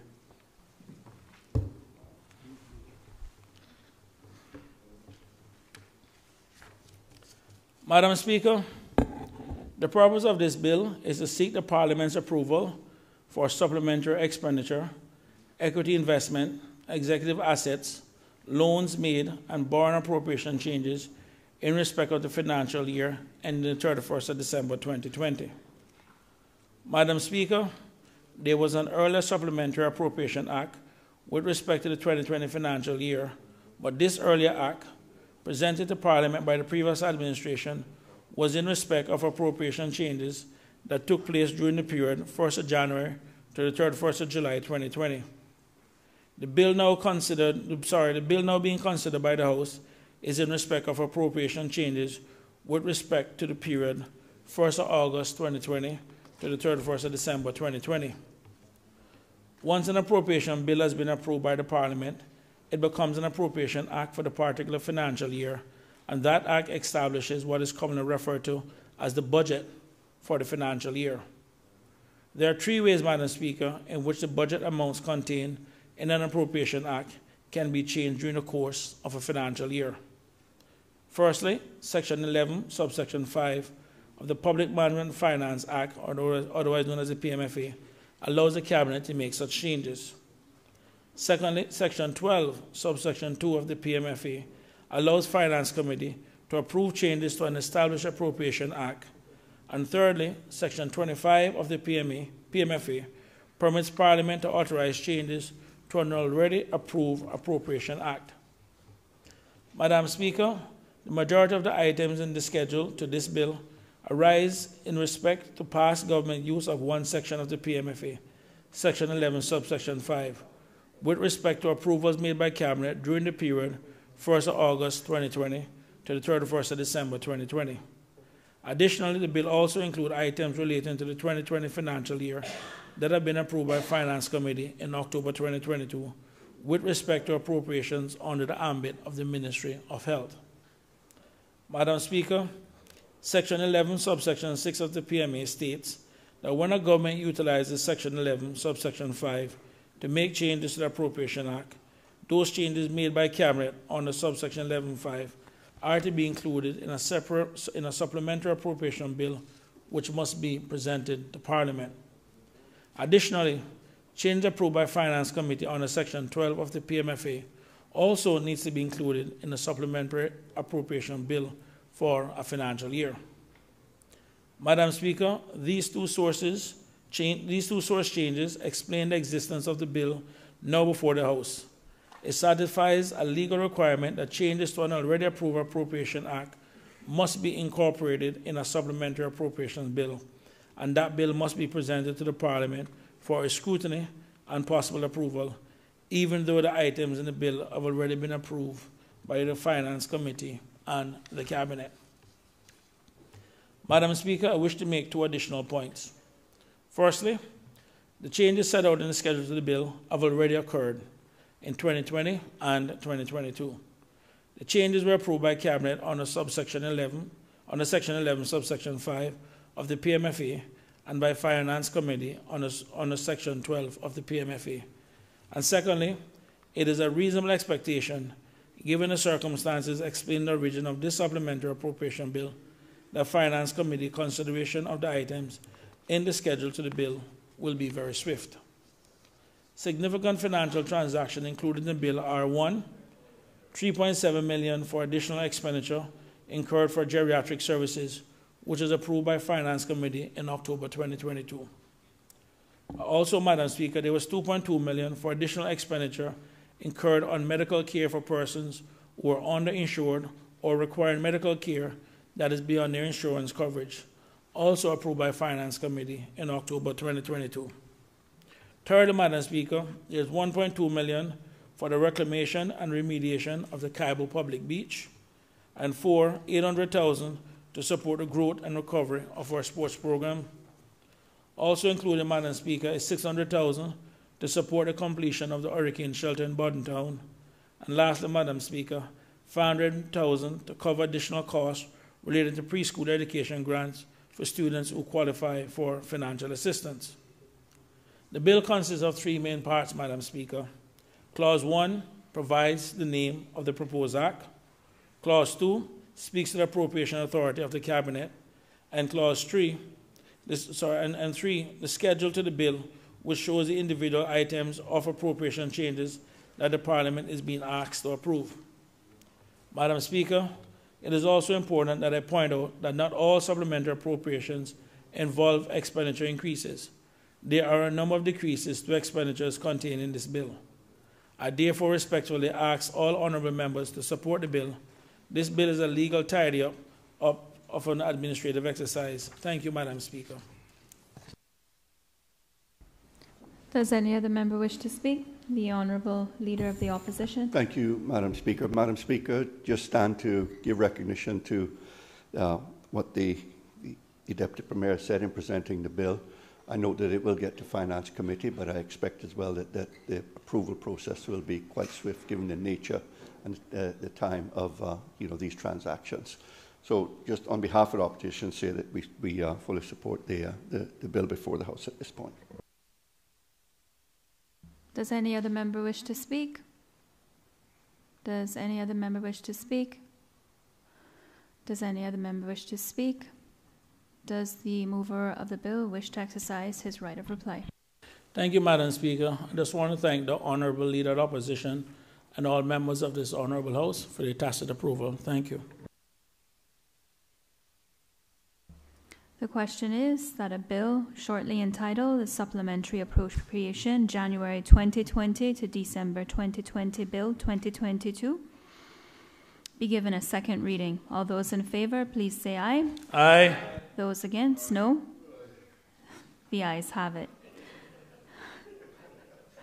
The Supplementary Appropriation January 2020 to December 2020 Bill 2022 has been given a second reading. Supplementary Appropriation, January to December 2021, Bill 2022. The Honourable Deputy Premier. Madam Speaker, I beg to move the second reading of a bill shortly entitled the Supplementary Appropriation January 2021 to December 2021 Bill 2022. The bill has been duly moved. Does the mover of the bill wish to speak thereto? Yes, Madam Speaker, briefly.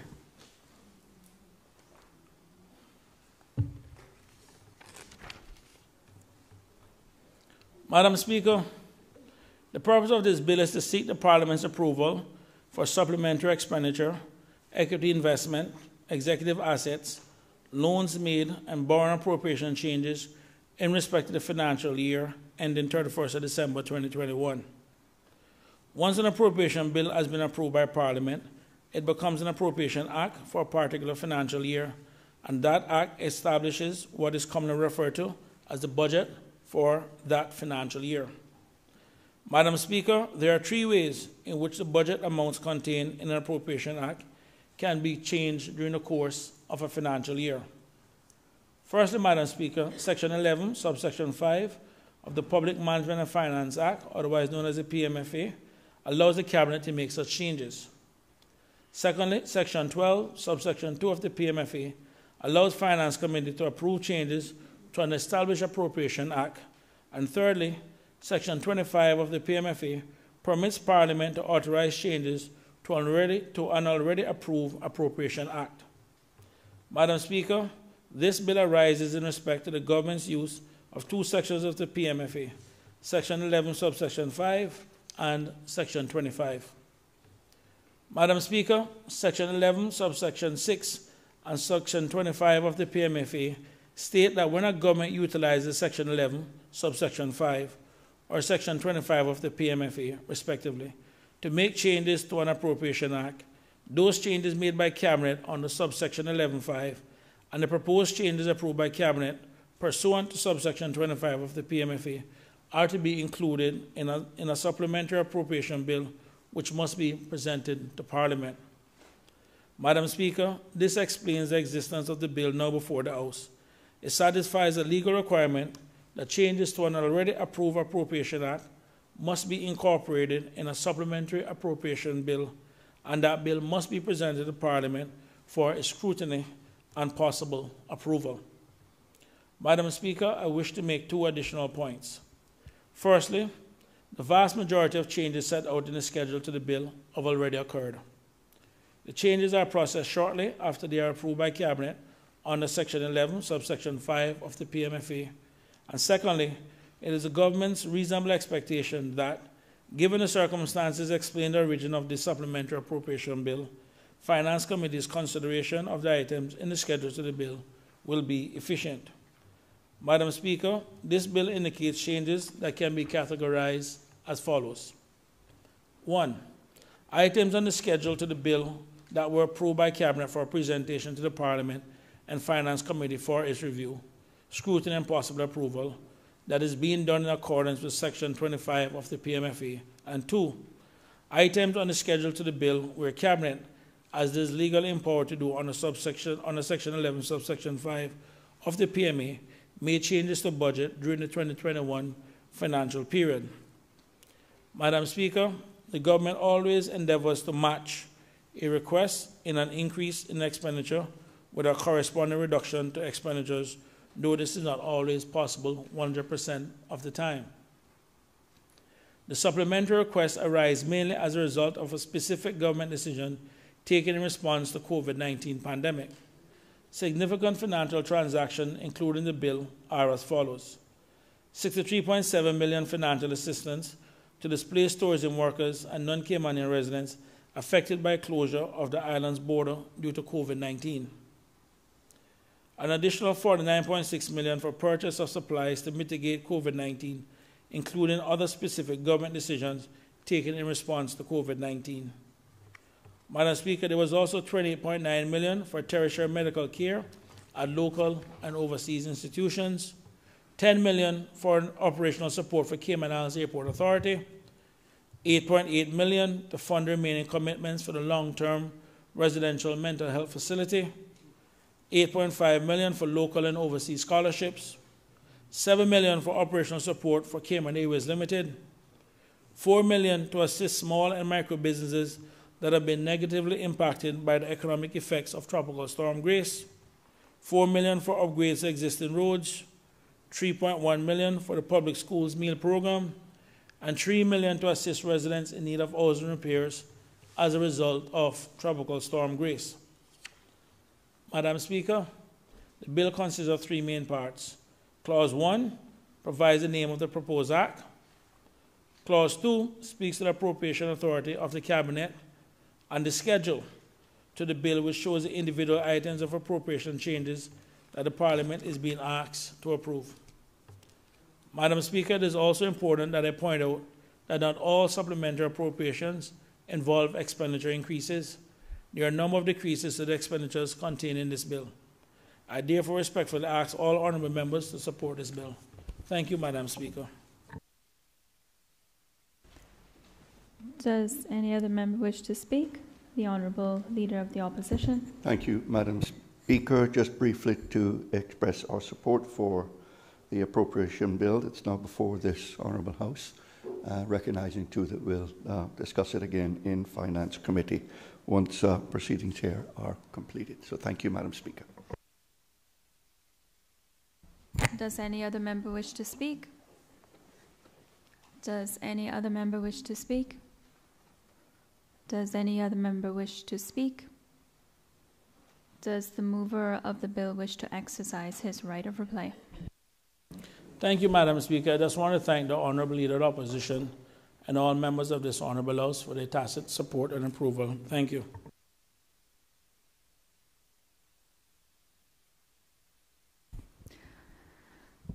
The question is that a bill shortly entitled Supplementary Appropriation January 2021 to December 2021 Bill 2022 be given a second reading. All those in favour, please say aye. Aye. Those against, no. The ayes have it. The Supplementary Appropriation January 2021 to December 2021 Bill 2022 be given a second reading. Has been given a second reading.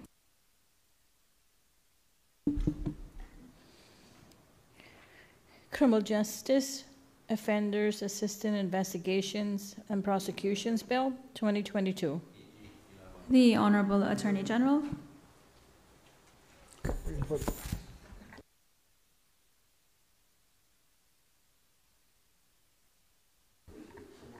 Thank you, Madam Speaker.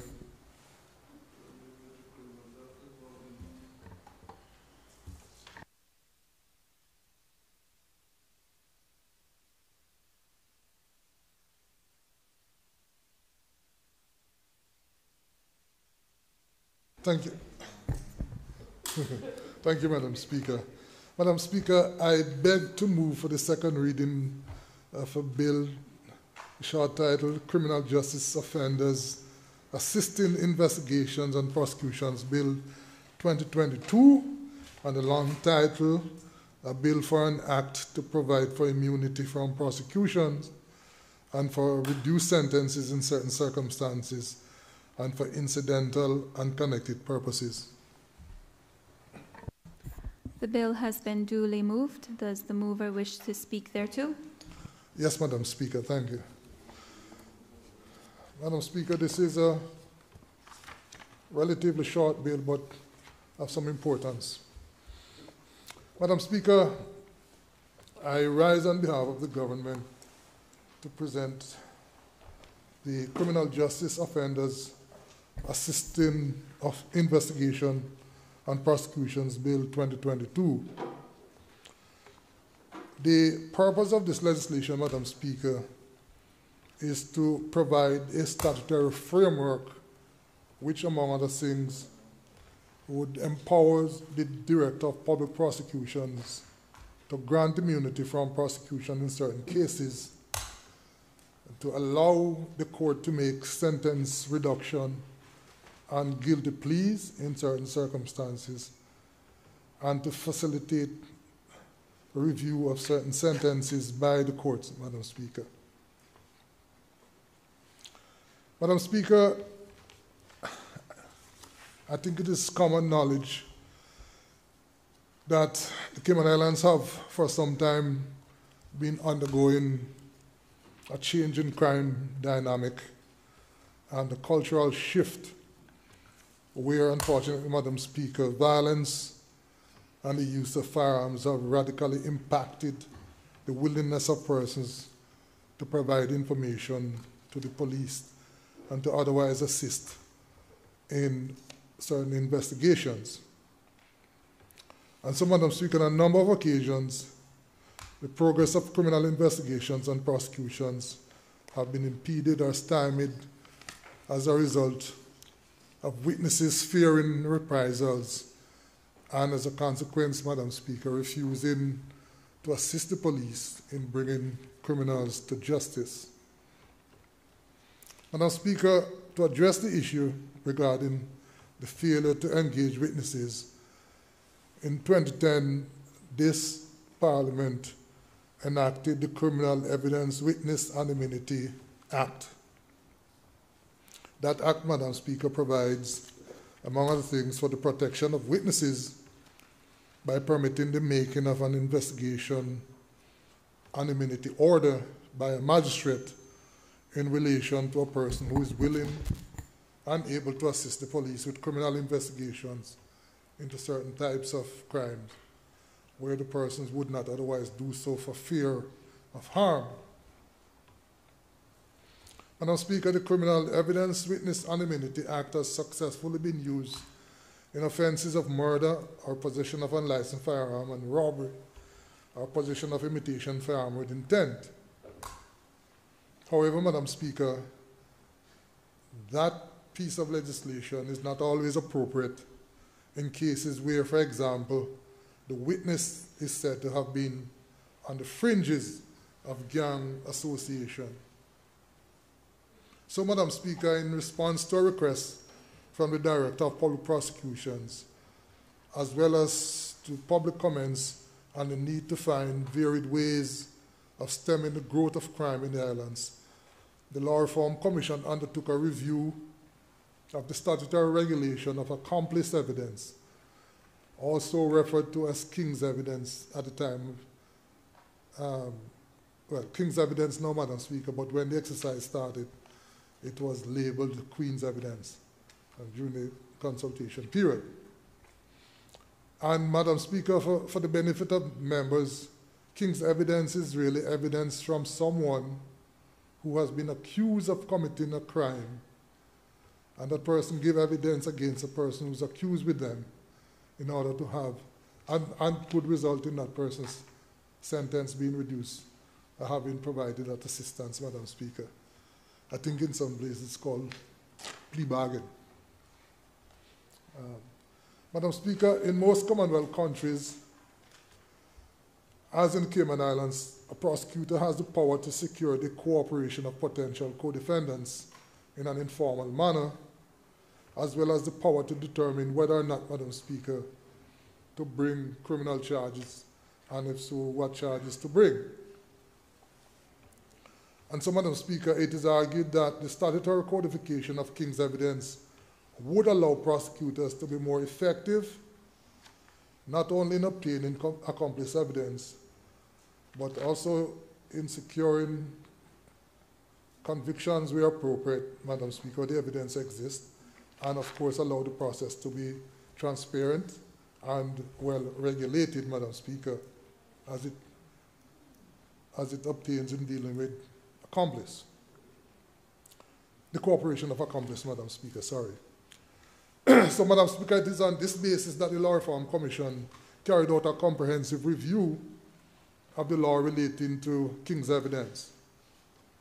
The review of the Commission, Madam Speaker, comprised the preparation of a scoping paper and a consultation draft bill. Thereafter, Madam Speaker, discussion paper and a further consultation draft bill that were published for stakeholders and public consultation. Madam Speaker, the discussion paper gave a summary of this area of the law in the Cayman Islands, or the proposed law in the Cayman Islands too. Also the state of the law in the UK, the USA, Jamaica, among other places. And that discussion paper, Madam Speaker, also summarized the main points of the proposed bill. The Cayman Islands position, Madam Speaker, was examined against the background of the United Kingdom's approach, which was to codify the use of King's evidence. We also examined the plea deal system that was adopted in the United States of America.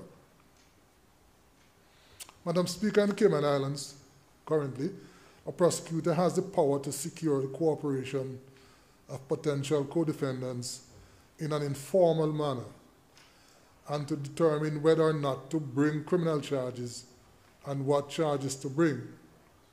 This discretion, of course, of the DPP is enshrined in Section 57 of the Cayman Islands Constitution, Madam Speaker.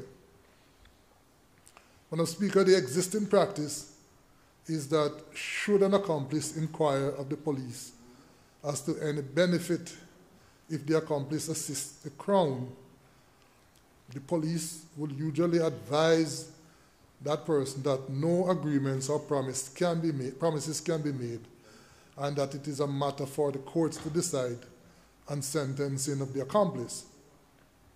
However, Madam Speaker, the police will undertake to bring to the attention of the court any such assistance by way of a sealed envelope containing a memorandum from a senior police officer.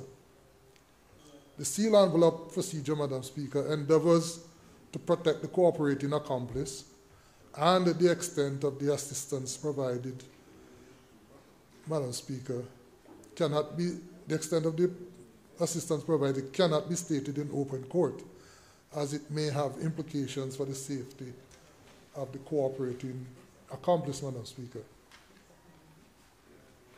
So, Madam Speaker, while such informal procedures have yielded positive results, it has been argued quite properly that the broad discretion afforded to the police and the courts can lead to inconsistency, Madam Speaker. So although there is no evidence of such inconsistency in this jurisdiction, Madam Speaker, there is perhaps a need for more formality to ensure transparency and accountability of the process. And so, Madam Speaker, it is noteworthy that both the United Kingdom and Jamaica have codified their practices in relation to accomplice evidence in recent years. Madam Speaker, the Commission's review process culminated in a final report submitted to the AG on the 30th of November 2021 and was accompanied by the Criminal Justice Offenders Assisting of Investigations and Prosecutions Bill 2022, which is currently before the House, Madam Speaker. Madam Speaker, against that background, I will now just go on to mention the relevant clauses of the bill briefly. Clause 1, as usual, Madam Speaker, speaks to the short title and the commencement of the legislation. Clause 2 is the interpretation clause, and it defines some of the important terms used throughout the legislation, Madam Speaker, such as the types of offenses covered, the definition of immunity notice, as well as the definition of term negotiation, Madam Speaker. Clause 3, Madam Speaker, provides that nothing in the legislation shall affect the right of an accused to plead guilty to a charge without having to enter into any undertaking under the legislation. In other words, Madam Speaker, an accused person is not under any obligation to enter into any agreement with the prosecution. Madam Speaker, Clause 3 also provides that, save as expressly agreed otherwise by the DPP, nothing in the legislation affects the powers conferred upon the DPP by Section 57 of the Constitution. Madam Speaker, Clause 4 empowers the DPP in exceptional circumstances to offer a person immunity from prosecution. In such a case, Madam Speaker, an immunity notice is given to the person, and where an immunity notice is given, no proceedings that relate to the offense specified in the notice can be brought against that person, Madam Speaker, except in circumstances that is spelled out in the notice itself.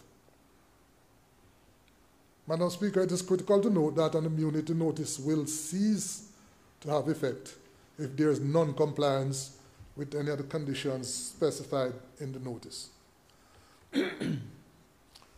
Madam Speaker, Clause 5 provides that the director may offer an offender something that is known as a restricted use undertaking.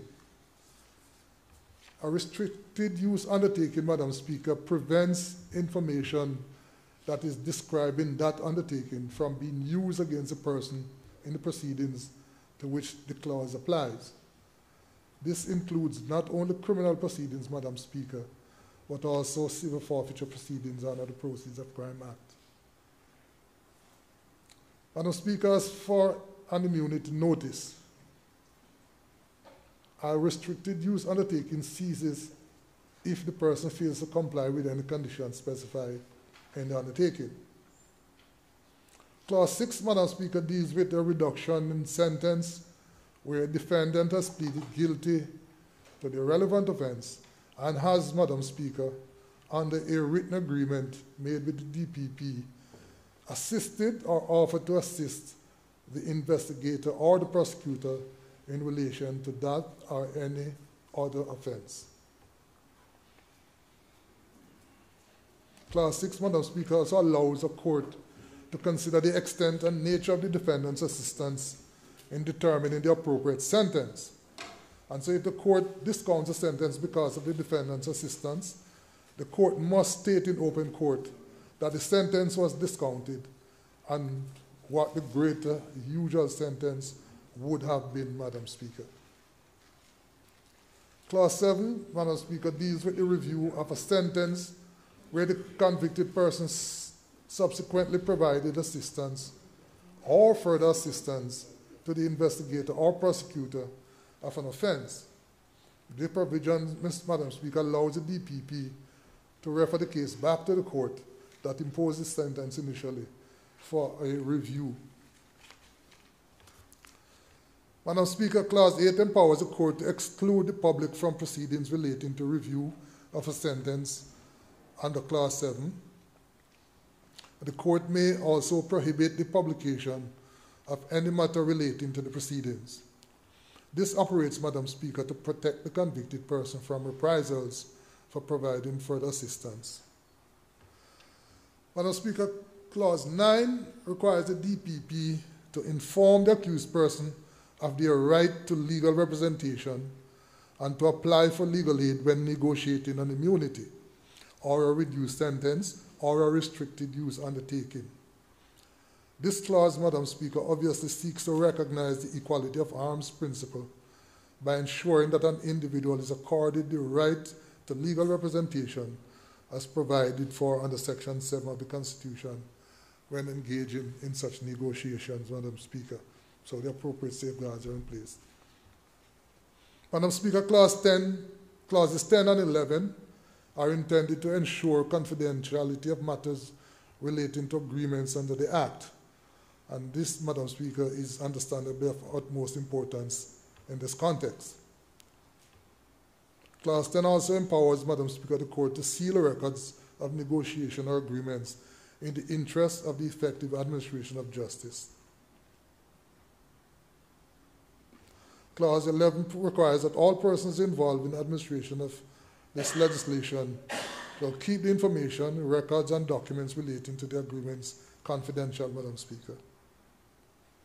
Madam Speaker, Clause 12 empowers the DPP, before giving an immunity notice or a restricted undertaking, or before agreeing to a reduced sentence, to permit a victim of the relevant offense, Madam Speaker, to make written representation on the matter. Madam Speaker, I am sure honorable members will agree that in seeking to secure convictions using this mechanism provided by the legislation, the interests and views of the victims should always be taken into account. Madam Speaker, Clause 12 expressly allows the director to take a victim's representation into consideration when concluding the agreement. And he must, in certain circumstances, Madam Speaker, inform a victim of the substance and reason for the immunity notice, or a restricted undertaking, or an agreement for reduction in the sentence. Madam Speaker, the legislation is not intended to encroach on the independence and the discretion of our judges and magistrates, as Clause 13 provides that the court is not bound by an immunity notice or a restricted use undertaking or an agreement for the reduced sentence, Madam Speaker. It is ultimately a matter for the court. Finally, Madam Speaker, Clause 14 provides that the Cabinet, after consultation with the DPP, may make regulations to give effect to this Act. Madam Speaker, as the nature and extent of violent crime in the islands evolves, it is important for our laws and legal processes to evolve to meet emerging challenges. The government believes that this bill will enhance the ability of prosecutors to secure convictions, as well as provide the transparency and consistency that is lacking in the current informal approach to offenders' assistance, Madam Speaker. I think, Madam Speaker, and I urge members to find that this is a common sense approach, Madam Speaker, in seeking to deal with the issue. Accordingly, Madam Speaker, honorable members, I now seek the approval of this House, this Parliament, in approving the Justice Offenders Assisting Investigation and Prosecution Bill 2022. And, Madam Speaker, before I take my seat, I want to thank the Law Reform Commission, Mr. Griffith and his team, as well as the chairman of the commission, Mr. Hector Robinson, King's Counsel, and his team of commissioners, Madam Speaker, as well as all those who took time to comment during the various consultation process, Madam Speaker. As I said, I think this is a common sense approach to dealing with certain violent crimes and criminals, and Madam Speaker, I certainly commend the bill to this Parliament. I thank you.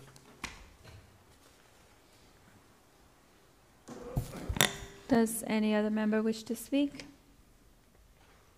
Does any other member wish to speak? The honourable member for Red Bay. Thank you, Madam Speaker. Madam Speaker, I wish to thank the Honourable Attorney General for his comprehensive presentation of this important bill. As I think he said during the presentation, this is formalizing for the Cayman Islands what I think the Americans call plea bargain arrangements. The bill goes much further than just that. It deals with consequential matters, but in this day and age where the crimes that are being committed are increasingly complex and the threat to persons who give evidence is ever more serious and real, I do believe that we have, I hate to use the word the verb resort, but we have to resort to measures such as these to encourage the giving of evidence by persons who are accomplices or may be accomplices in particular crimes in order to get the principal offenders properly convicted and sent away for the required period. And so, Madam Speaker, I am not going to go into the clauses. I didn't see anything that sprang out at me as being potentially problematic, and I think I can safely indicate on behalf of the opposition our support for the bill.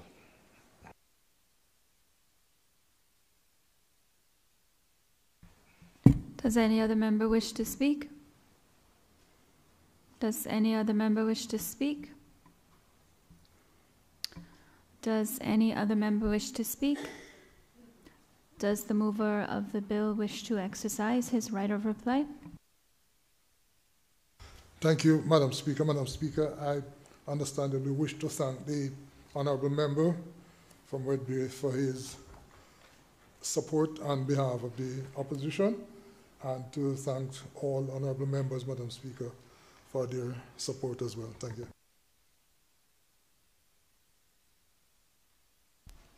The question is that a bill shortly entitled Criminal Justice Offenders Assisting Investigations and Prosecutions Bill 2022 be given a second reading.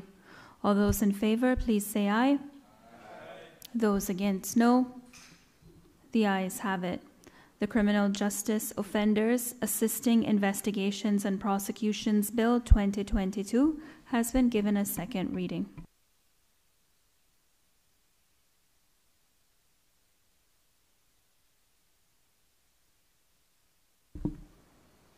Contempt of Court Bill 2022.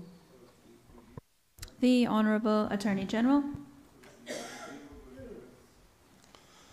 Thank you, Madam Speaker. Madam Speaker, I beg to move the second reading of a bill, short title of which is Contempt of Court Bill 2022, the long title of which is a bill for an act to codify certain contempt of court offences and for incidental and connected purposes. The bill has been duly moved. Does the mover wish to speak thereto? Yes, Madam Speaker, thank you. Thank you. Madam Speaker, this unfortunately is a little longer than the last bill, and so I certainly crave members' indulgence as I make my way through this. Madam Speaker. Madam Speaker, I do present this bill on behalf of the government. It's Contempt of Court Bill 2022.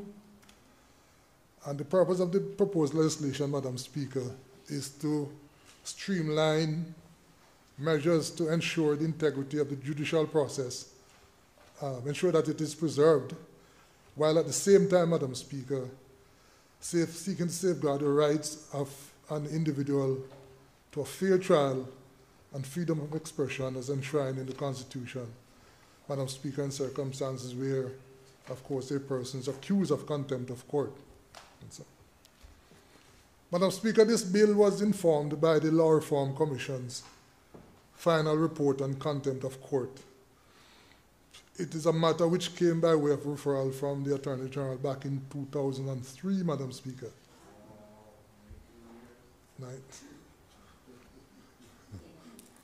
19 years, Madam Speaker. It has been a while. Madam Speaker, for the benefit of those in the public arena who might be unfamiliar with terminology, contempt of court refers to any action or inaction, for that matter, amounting to interference with or obstruction of or having a tendency to interfere with or to obstruct the due administration of justice. And so, Madam Speaker, we are essentially dealing with the protection of the integrity of the court process. Madam Speaker, two developments justified an examination of this branch of the law. The first was the increasing use, or is the increasing use of the internet as a method of communication, not just on a personal basis, Madam Speaker, but as a means of conveying information to the world at large. The internet, Madam Speaker, has replaced newspapers and broadcasts as the principal source of information. And this, Madam Speaker, has brought with it the citizen's journalist. As a result, Madam Speaker, it has also brought with it one particular aspect of juror contempt. That is, Madam Speaker, the risk that jurors, despite the traditional warning from the judge, will be tempted to surf the internet, hoping, Madam Speaker, to find some item relevant to the case in respect of which they are sitting as jurors. This act alone, Madam Speaker, could potentially influence the outcome of court proceedings. Madam Speaker, the second development which came later was the enactment of Part 1 of Schedule 2 of the Cayman Islands Constitution, Order 2009, which is the Bill of Rights, Freedom, and Responsibilities. The pertinent sections, Madam Speaker, are Section 7, the right to a fair trial, and Section 11, freedom of expression. These sections, Madam Speaker, are particularly relevant to any consideration of the present law of contempt, as while we may seek to safeguard the integrity of the court process, we must not be seen, Madam Speaker, to be encroaching on the fundamental rights of the individual. Madam Speaker, the Law Reform Commission produced 3 consultation papers on the subject of contempt. The first consultation paper sought to address the impact of the developments concerning the internet and the Bill of Rights, and it also considered whether any, and if so, which parts of the law of contempt, the current law of contempt, merited codification, amendment, or indeed repeal. The second consultation paper, Madam Speaker, dealt with the sub judice rule. That is, Madam Speaker, the rule restricting or postponing publications commenting on pending court proceedings until after those proceedings are concluded. Madam Speaker, the issue examined in this paper was how to achieve a balance which recognized the right to freedom of expression and the right to a fair trial. Madam Speaker, the third consultation paper, which was done in July 2016, sought to determine whether the existing law should be substantively left as it is by retaining the court's summary power to preserve the integrity of the proceedings before it, but with some new statutory provisions applicable to the majority of cases that ensure that contempt proceedings are conducted fairly, comply with Section 7 of the Bill of Rights, and afford the alleged contemnor, Madam Speaker, the formal protection under the Criminal Procedure Code. In preparing these papers, Madam Speaker, the Commission was informed by the work of the other law reform commissions in jurisdictions such as Hong Kong, Australia, and the United Kingdom. These consultation papers were made available for public consultation, following which the Commission finalized its recommendation and submitted the final report on the contempt of court and the draft contempt of court bill.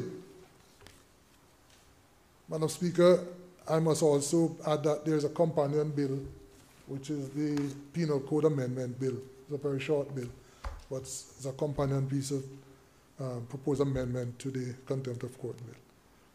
Madam Speaker, the final report of the Commission primarily recommends A, the restriction and codification of what is termed the strict liability rule, and I will discuss this rule further, Madam Speaker, when I examine the various clauses of the bill. Sorry. But simply put, The strict liability rule stipulates, Madam Speaker, that conduct may be treated as contempt of court, regardless of an intent to act in a contemptuous manner. In other words, Madam Speaker, you can be guilty of contempt of court, whether or not you had intended to do so, to obstruct the proceedings. That's strict liability.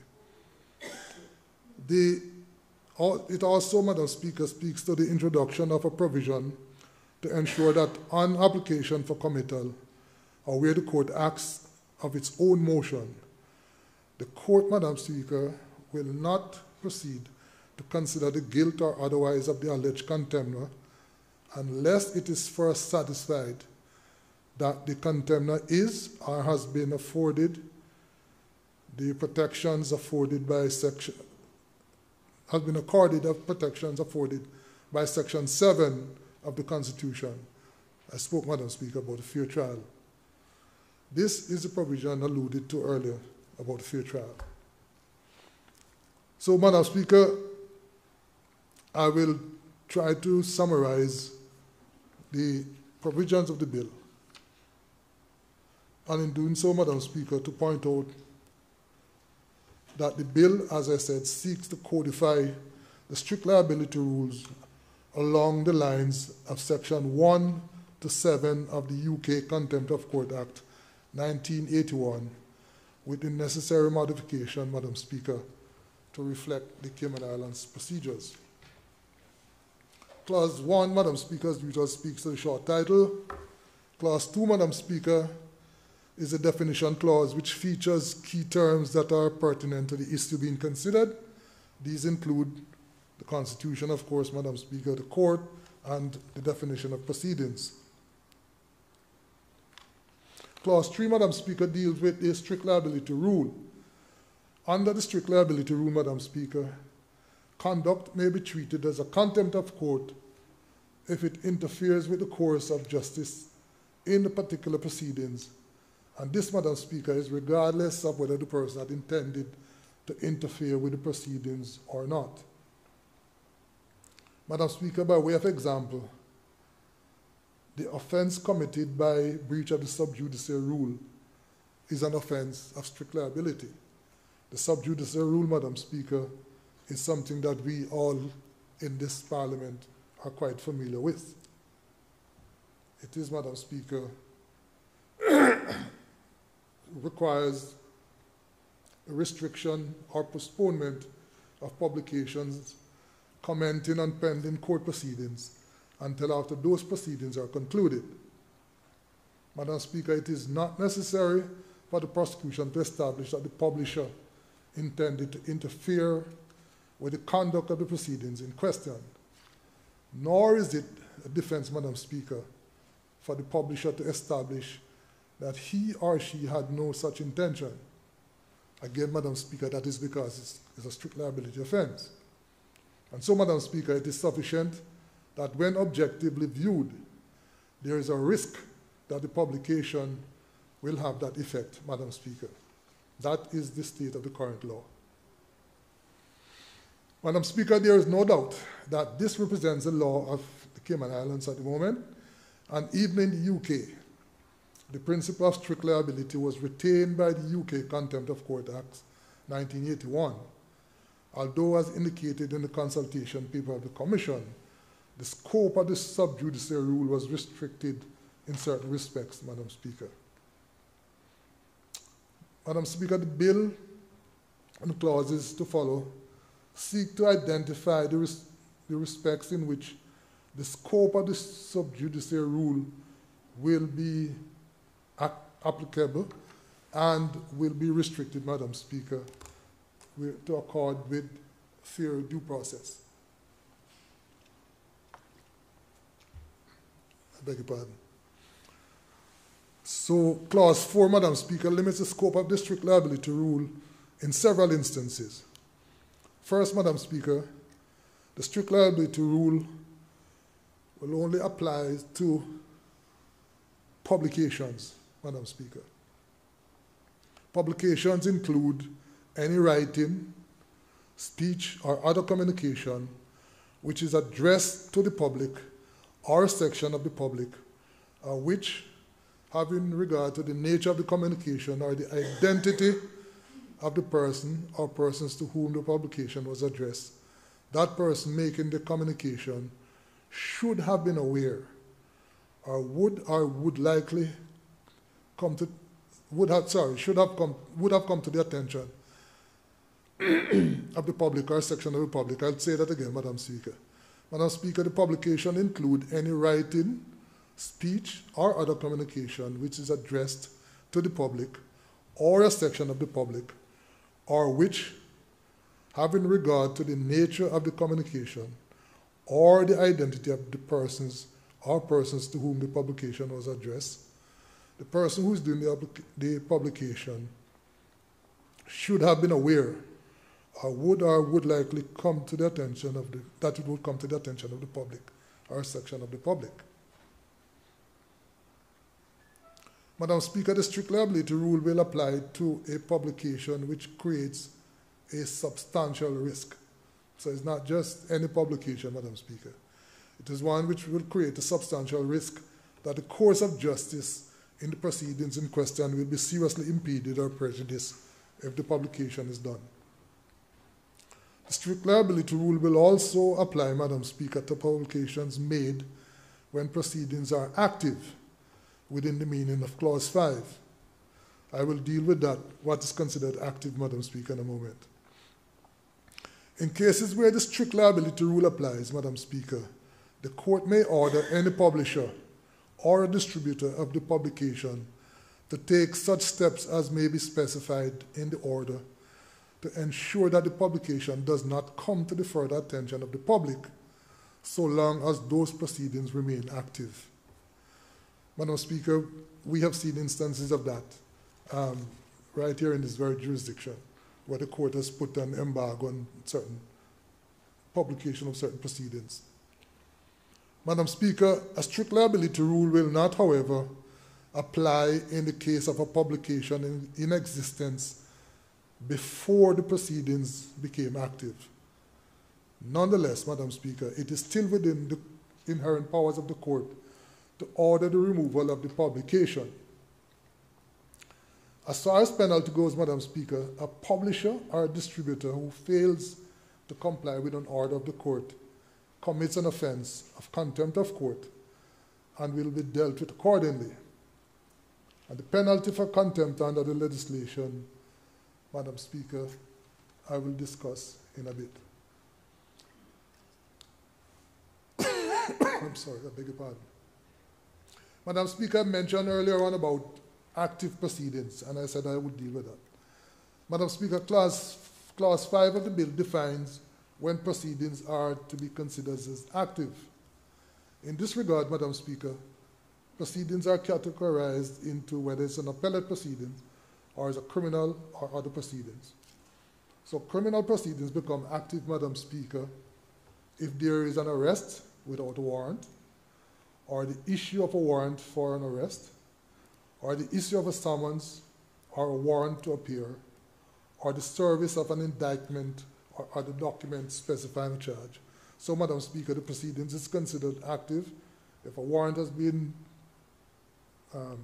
if a person has been arrested without a warrant, or a warrant has been issued for the person's arrest, or the issue of a summons to appear, or where the person has been charged, there's an indictment that has been served on that person. In contrast, Madam Speaker, criminal proceedings are inactive where the person has been acquitted or upon the giving of any other verdict, whether by jury or by the court, or the proceedings have been discontinued by operation of law. In those circumstances, the proceedings are no longer active, Madam Speaker, and there can be no contempt in those circumstances. Madam Speaker, in the case of an appellate proceedings relating to criminal proceedings, the strict liability rule would apply where the court remits a case to the court below and orders a new trial. Madam Speaker, in the case of a trial in the Grand Court, the proceedings are active when the action is set down for trial until those proceedings are disposed of or discontinued or withdrawn. Clause 6, Madam Speaker, provides for defenses to the strict liability rule. So, Madam Speaker, it is a defense to the strict liability rule where a person can prove that at the time of the publication or the distribution, he or she took all reasonable care and did not know or had no reason to suspect that relevant proceedings were still active. In addition, Madam Speaker, it is a defense if, having taken all reasonable care, the person did not know or had no reason to suspect that the publication or distribution contained a matter which would compromise an active proceedings. Clause 7, Madam Speaker, deals with the contemporaneous publication of a report of proceedings held in public and the limits of such publication. Madam Speaker, generally a person does not commit an offense of contempt of court under the strict liability rule in respect if a fair and accurate report of legal proceedings held in public, published contemporaneously, and published in good faith, Madam Speaker. So, no offense at all where the proceedings has been held in public and there's a fair and accurate proceedings of the publication is done in good faith. However, Madam Speaker, the court may, where it appears to be necessary, however, Madam Speaker, the court may, where it appears to be necessary for avoiding a substantial risk of prejudice to the administration of justice in those proceedings or in any other proceedings pending or imminent, to order that the publication of any report of the proceedings or any part of the proceedings be postponed until such time as the court has seen fit. Again, Madam Speaker, I mentioned that this is not something new that happens now, depending on certain proceedings, Madam Speaker, especially if they're sensitive, relates to children or vulnerable persons or whatever, or for some other reasons, the court can order that the proceedings publication be embargoed. Madam Speaker, Clause 8 deals with the discussion of public affairs and provides that a publication made as or as part of a discussion in good faith of public affairs or other matters of general public interest is not to be treated as a contempt of court under the strict liability rule if the risk of impediment or prejudice to particular legal proceedings is merely incidental to the discussion itself, not substantial risk, Madam Speaker. Clause 9 is a savings clause and provides that nothing in clauses 3 to 8 of the legislation prejudices any defense available at common law to a charge of contempt of court under the strict liability rule. So, Madam Speaker, those defenses that are available at common law still retain, even though the law is being codified. Madam Speaker, Clause 10 sets out the requirements for instituting contempt proceedings, and this is quite important as well, Madam Speaker, because we spoke about the whole issue of ensuring proper due process. So Clause 10, Madam Speaker, before proceedings for a charge of contempt of court under the strict liability rule may be instituted, the consent of the Director of Public Prosecution or a motion of a court having jurisdiction to deal with the contempt is required. Clause 11, Madam Speaker, deals with publishing information relating to proceedings conducted in private. Madam Speaker, the publication of information relating to proceedings before court sitting in private, some of us lawyers refer to that as chambers proceedings, Madam Speaker, will not of itself be contempt of court, except where the proceedings relate to certain specified matters, such as the wardship or adoption of a child, or where the proceedings are brought under the Mental Health Act, or under Section 14 of the Grand Court Act, Madam Speaker. This is matters dealing with persons who are concerned with mental incapacity. Madam Speaker.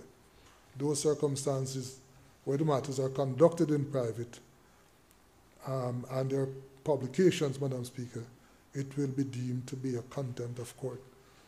Adoption and worship of children or proceedings dealing with under the Mental Health Act or persons with mental incapacity. So, Madam Speaker, this provision deals with guardianship and conduct of affairs of persons suffering from such illnesses. Madam Speaker, the reason for these restrictions of publication in those circumstances obviously due to the sensitive nature of any such proceedings.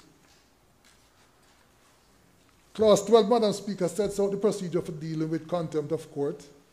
This clause is especially important, as I mentioned earlier as well, in that it seeks to ensure compliance with the fundamental rights for fair trial, as enshrined in Section 7 of the Bill of Rights. Under the clause, Madam Speaker, the court can no longer deal summarily with contempt proceedings. The court, Madam Speaker, will not be permitted to proceed to determine whether or not a person is guilty of contempt of court, unless, Madam Speaker, it is first satisfied that the alleged contemptor is provided with full details of the nature of and cause of the accusation. The court also has to be satisfied that the person has had adequate time and facilities to prepare his or her defense. The court will have to ensure that the person has access to legal representation and legal aid where the person is unable to afford legal representation. It has to ensure that the person has had an opportunity to examine witnesses, Madam Speaker, and where necessary to seek to obtain the attendance and the examination of such witnesses on that person's behalf. And also have to ensure, Madam Speaker, before proceeding against a person, that he has had the free assistance of an interpreter if the alleged contemptor cannot understand or speak the language used in court, Madam Speaker. Madam Speaker, in conducting contempt proceedings, the court will continue to have jurisdiction to exercise its powers with respect to attendance of witnesses, refusal to give evidence, or penalties for non-attendance or refractory witnesses. Madam Speaker, example, if a witness is called to give evidence and the witness goes into the witness box and having been sworn, refuse to answer question, the court still has that, retain that power to deal with that witness, Madam Speaker. That's not been taken away. Clause 15, Madam Speaker, sets out the penalty for contempt of court. So a person who commits an offense of contempt of court is liable on conviction to a fine or to imprisonment for a term of 2 years or to both, Madam Speaker. And the court has the power, Madam Speaker, if it believes that it is in the interest of justice to do so, may order the early discharge of a person who has been imprisoned for contempt of court. Madam Speaker, there are some other minor clauses in the bill, but Section 27 of the Grand Court Act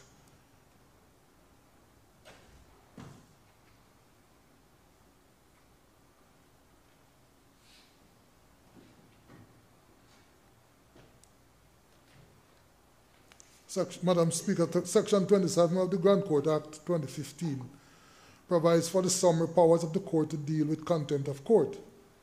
So under the current Section 27, the court has the power to order the arrest of and try summarily any person who is accused of any contempt of court or any act insulting to or scandalizing the court or disturbing the proceedings. With the repeal of Section 27, Madam Speaker, the Grand Court can no longer try a matter without affording or according the accused person all the rights attached to a fair trial, Madam Speaker. Of course, the court will retain its inherent jurisdiction otherwise, Madam Speaker. Finally, Madam Speaker, Clause 15 contains transitional provision. And so, Madam Speaker, the government believes that this piece of legislation will streamline the matters that surround the preservation of the court's inherent jurisdiction to protect the integrity of its process. But, Madam Speaker, importantly, protecting the fundamental rights of individuals ensuring that they are entitled to and are afforded due process, Madam Speaker, if seeking to prosecute them for contempt. Madam Speaker, it took 19 years. It has been quite a bit of discussion with not just members of the public, Madam Speaker, newspapers, others have been asking for the law to be clarified, Madam Speaker. And so this is an attempt to codify the provision, provide certainty, Madam Speaker, as to what will and will not be contempt. And most importantly, Madam Speaker, if there's an allegation of contempt, how the matters will be dealt with by the court, Madam Speaker. The contemnor will have now to be given all the protections under the Bill of Rights. They'll have to make sure that they have access to an attorney, and if they can't afford one, then there's legal aid. They have to make sure that they have access to witnesses, being able to examine those witnesses, be given time to prepare their defense, be given an interpreter if there's a language barrier, among other safeguards, Madam Speaker. And of course, all of that still requires the careful eye, if I might put it that way, of the DPP to ensure that that is a matter that ought properly to proceed by way of contempt, Madam Speaker. I'm sorry for the length of the bill, but Madam Speaker, the background is important, and having set it out so carefully so that members can understand the full import of it, I commend the bill to this honorable House. Does any other member wish to speak? The Honourable elected member for Red Bay.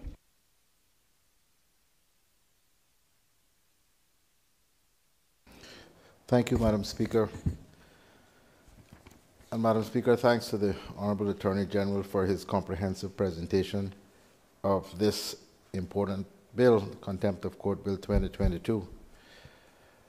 I can't believe that we've actually been working every month of those last 19 years to produce something as short as this. But Madam Speaker, I think it is a commendable effort to codify an area of the law where there is a great deal of controversy as well as confusion. Increasingly, this belief that there should be no restrictions on freedom of speech or freedom of expression continue to collide with an accused, for lack of a better word, right to be treated fairly in the conduct of proceedings, of court proceedings. I believe that codification of the law, well, by and large codification, it is not proposed, I don't think, by virtue of this piece of, by this bill, to repeal the inherent jurisdiction of the court to punish for contempt. And I think the clause 14 expressly preserves that inherent jurisdiction, but by and large to codify the law relating to contempt so that it will become increasingly difficult for those who step over the line to say they were unaware of what the law was in relation to, for instance, publications which are sub judice, or publications which affect matters which are sub judice. And so, Madam Speaker, overall, I believe the opposition supports this bill. I have one concern, though, Madam Speaker, if the Honourable Attorney General could comment on it when he rises to respond. Clause 13, penalties for contempt. Clause 13.1 provides a person who commits an offense of contempt of court is liable on conviction in a court of competent jurisdiction to a fine or to imprisonment for a term of 2 years or to both. That is, to me, somewhat unusual that there is no limit provided in respect of the fine. It seems to be an unlimited fine. I am not sure that that's something that we want to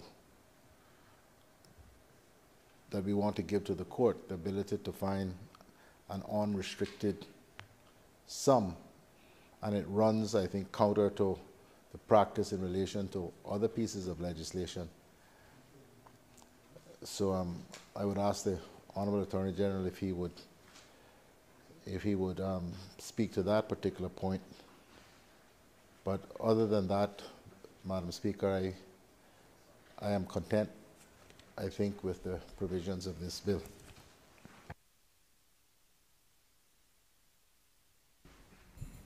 Does any other member wish to speak? Does any other member wish to speak? Does any other member wish to speak? I'll call on the mover of the bill to exercise his right of reply. Thank you, Madam Speaker. Madam Speaker, I was trying to find the equivalent UK provision, sorry. I know, no, not at all. But it is part of the court's inherent jurisdiction, Madam Speaker, to treat with those sort of a contempt. And there's a provision in the penal code which sort of set the limits, Madam Speaker, depending on the amount of a fine. I'll find it for the honourable member. I promise to find it for the honourable member. But there's a range of fines, Madam Speaker, starting from $100, I think, to $1 million. And that sets out what's the word I'm looking for, concomitant alternative sentence, whether it's 6 months, 12 months, 18 months, or whatever it is. So, Madam Speaker, I'll certainly just find that for the honourable member and provide it to him before we get to committee, if that's okay. Thanks. But other than that, Madam Speaker, I certainly thank the honourable member and indeed the House for the support of the bill otherwise. Thank you. The question is that a bill shortly entitled the Contempt of Court Bill 2022 be given a second reading. All those in favor, please say aye. Aye. Those against, no. The ayes have it. The Contempt of Court Bill 2022 has been given a second reading.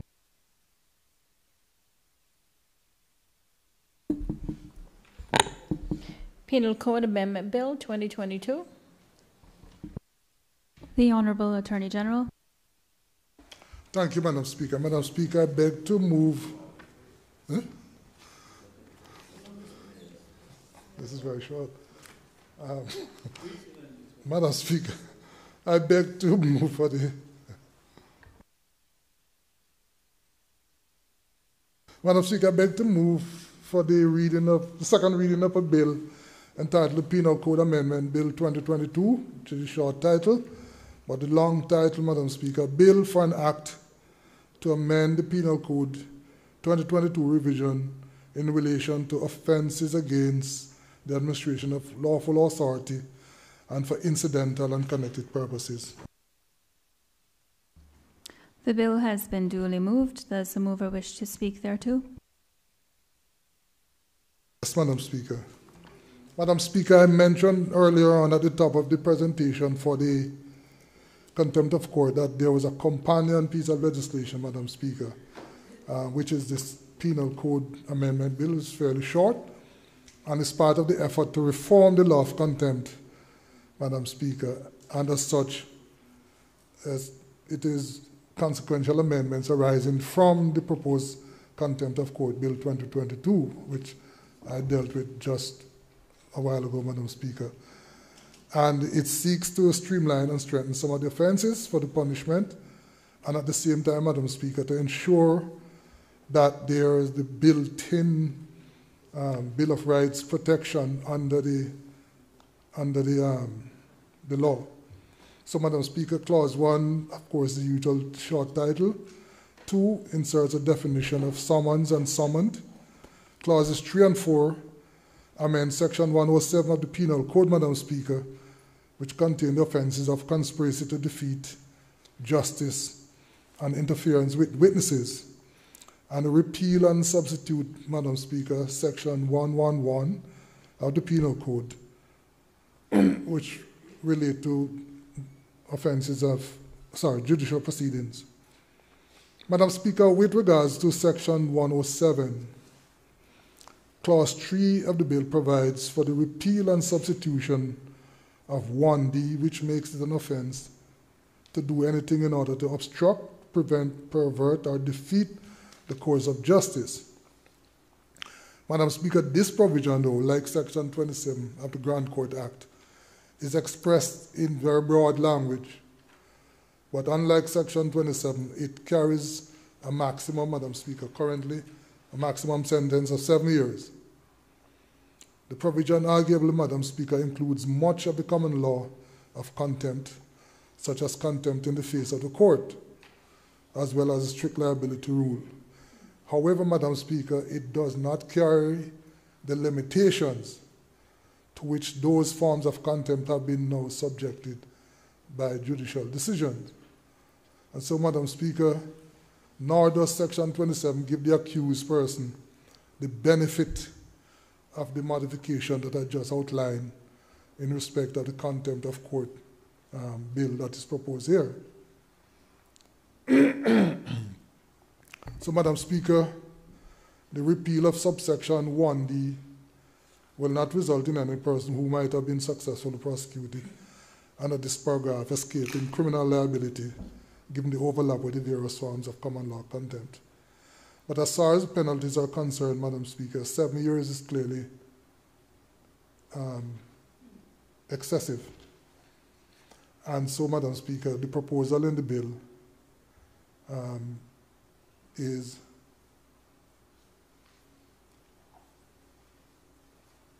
considered, is proposing 4 years for the maximum for contempt, which would be similar to offenses under Part 4 of the Penal Code. And the only exception to this 4 years, Madam Speaker, would be where there's perjury or subordination of perjury, or where a person deliberately fabricated evidence, Madam Speaker.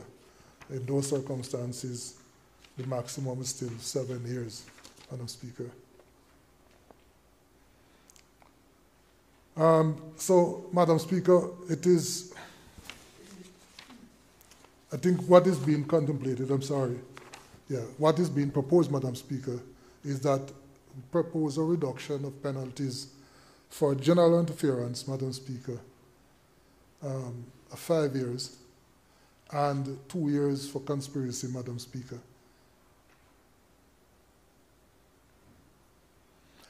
Madam Speaker, Clause 4. Clause 4 of the bill replaces existing 111 that I spoke about earlier on, as it relates to offenses relating to judicial proceedings. It now proposes a new section 111. And, Madam Speaker, subsection 1A and B of the proposed section replacing paragraphs A, B, and I of the new section 111 and section 39 of the Summary Jurisdiction Act, which is repealed by Clause 5 of this bill. These provisions, Madam Speaker, deal with conduct which might otherwise constitute contempt in the face of the court. So the proposed new paragraph, Madam Speaker, is similar to the existing paragraph D, but it is expressed in language which is derived from sections 28 and 29 of the Summary Jurisdiction Act. and also from sections 42 and 45 of the Criminal Procedure Code. These sections, Madam Speaker, deal with what we call defaulting witnesses, but provide for a summary disposal, Madam Speaker. It is desirable, Madam Speaker, that as under the present law, the court retains the option to simply refer the matter to the relevant prosecuting authority, namely the DPP, rather than, Madam Speaker, exercising its summary powers. Particularly, Madam Speaker, as the latter will need to be qualified by reference to protections contained in 7.1. So, translation, Madam Speaker, although the court has the inherent jurisdiction there, what is proposed is that in all those circumstances, the court will still refer the matter to the DPP's office for them to determine whether or not, Madam Speaker, there should be a prosecution. That, in return, Madam Speaker, will entitle the person to all the protections outlined earlier on, Madam Speaker.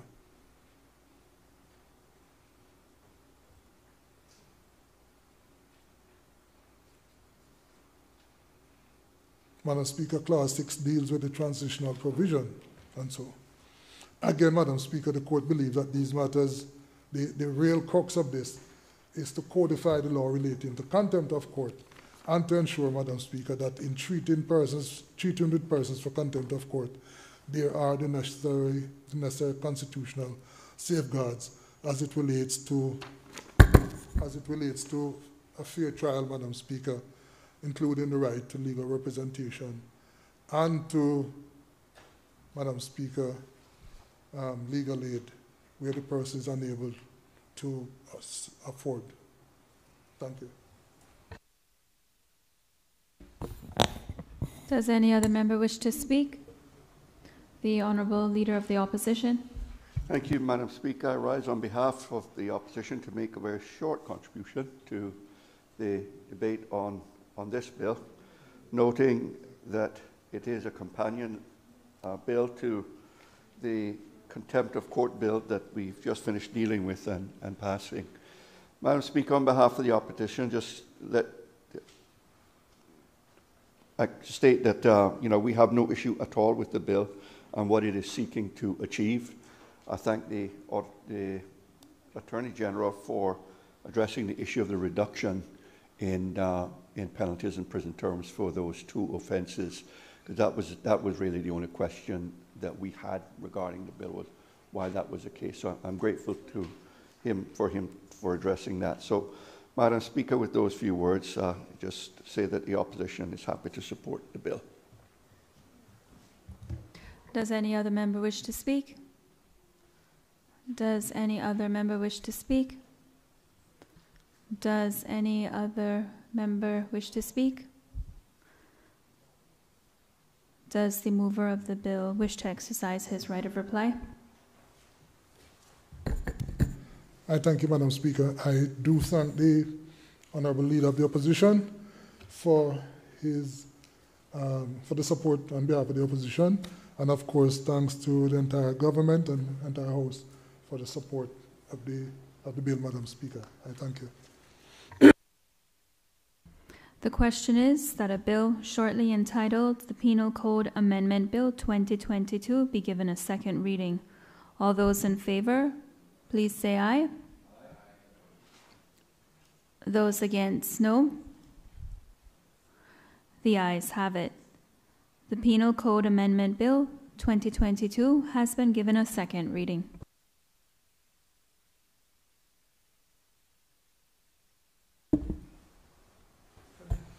Anti-Corruption Amendment Bill 2022. The Honourable Attorney General. Thank you, Madam Speaker. Madam Speaker, this is my final act.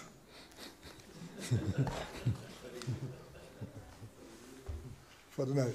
Madam Speaker, I beg to move the second reading of a bill, the short title, the Anti-Corruption Amendment Bill 2022, and the long title, a bill for an act to amend the Anti-Corruption the Anti-Corruption Act 2019 revision in order to designate the Anti-Corruption Commission as a law enforcement agency in the islands, to provide for additional powers of investigating officers, to clarify the circumstances in which the Commission shall investigate reports, and for incidental and connected purposes. The bill has been duly moved. Does the mover wish to speak thereto? Yes, Madam Speaker. Madam Speaker, I rise to present this bill on behalf of the government.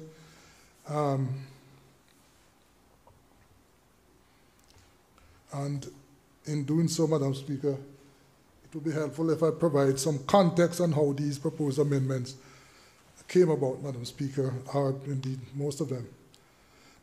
Madam Speaker, the Anti-Corruption Act was first enacted in 2008. I think it came into effect in 2010.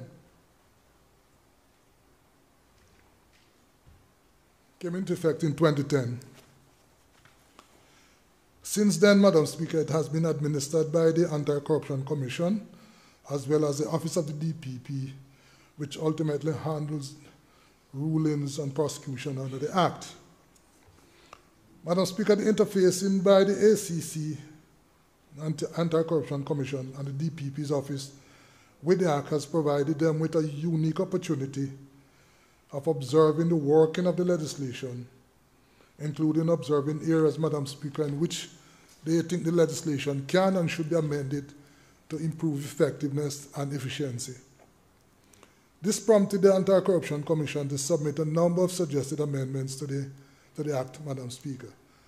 Amendments which primarily formed the basis of the Anti-Corruption Amendment Bill 2022. Accordingly, Madam Speaker, the amendments in the bill consist mostly of, or in large part, of the recommendations from the ACC, Madam Speaker. And so, the following are the clauses of the bill. Clause 1, Madam Speaker, as usual, deals with the commencement as well as the short title. Clause 2 deals with definition of financial year, which is now, Madam Speaker, would mean 31st of December of each year. Clause 3 amends Section 3 of the Act to clarify that the ACC, Madam Speaker, is in fact a law enforcement agency. This, Madam Speaker, is particularly important because we're advised that in interfacing with other ACC bodies, the Anti-Corruption Commission faces questions to clarify whether it is in fact a law enforcement agency or otherwise. And that, Madam Speaker, is important in terms of international cooperation, mutual legal assistance, mutual legal assistance. Madam Speaker, Clause 4, again very important, if agreed by Parliament, it would enable the Anti-Corruption Commission manager to be able to delegate to a senior investigating officer the task of accepting and acknowledging compliance. Let me just say that again. Accepting and acknowledging complaint, Madam Speaker, made to the Commission. So, as it is now, the administrative manager, ordinary civilian person, has that responsibility of receiving, accepting, acknowledging complaints made to the Commission. This is simply saying, Madam Speaker, that that person, at the moment she, will be able to delegate a senior investigating officer to accept such complaints, Madam Speaker. Madam Speaker, of course, notwithstanding the delegation, that person, the manager would still be able to retain the ability to carry out this task should it become necessary. Clause 5, Madam Speaker, empowers the ACC officer to search an arrested person where the person has been arrested at a place which is not a police station, but only if the arresting officer has reason to believe, Madam Speaker, reasonable grounds, that the arrested person could present a danger to himself, herself, or others, including the arresting officer. Madam Speaker, the draft bill also understandably contemplates that the arresting officer will be able to enter and search without a warrant any premises in which the person was arrested or shortly or immediately before he was arrested for the purpose of securing evidence relative to the offense, Madam Speaker, for which the arrest is made. If I might just clarify this, Madam Speaker, because I think there were some questions around this. Madam Speaker, what I'm saying here is where the Anti-Corruption Commission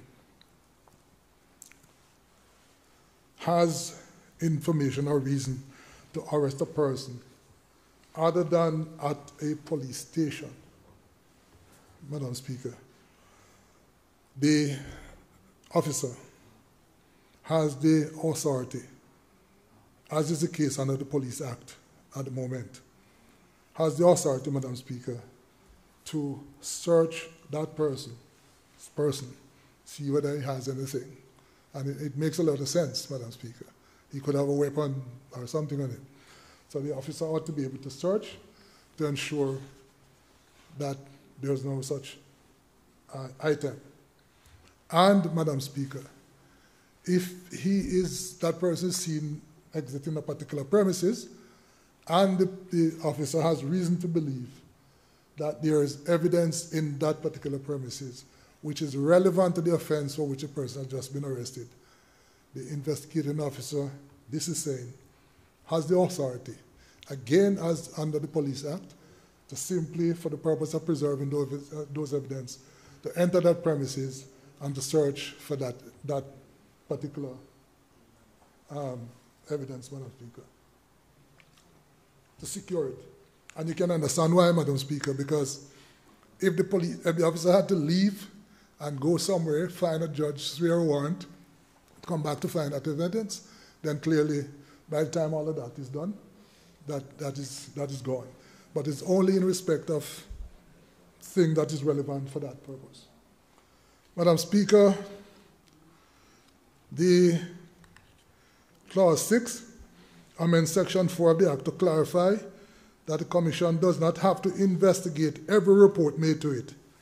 Instead, only need to investigate where they believe that an offense has been committed, Madam Speaker, including where there is an attempt or a conspiracy.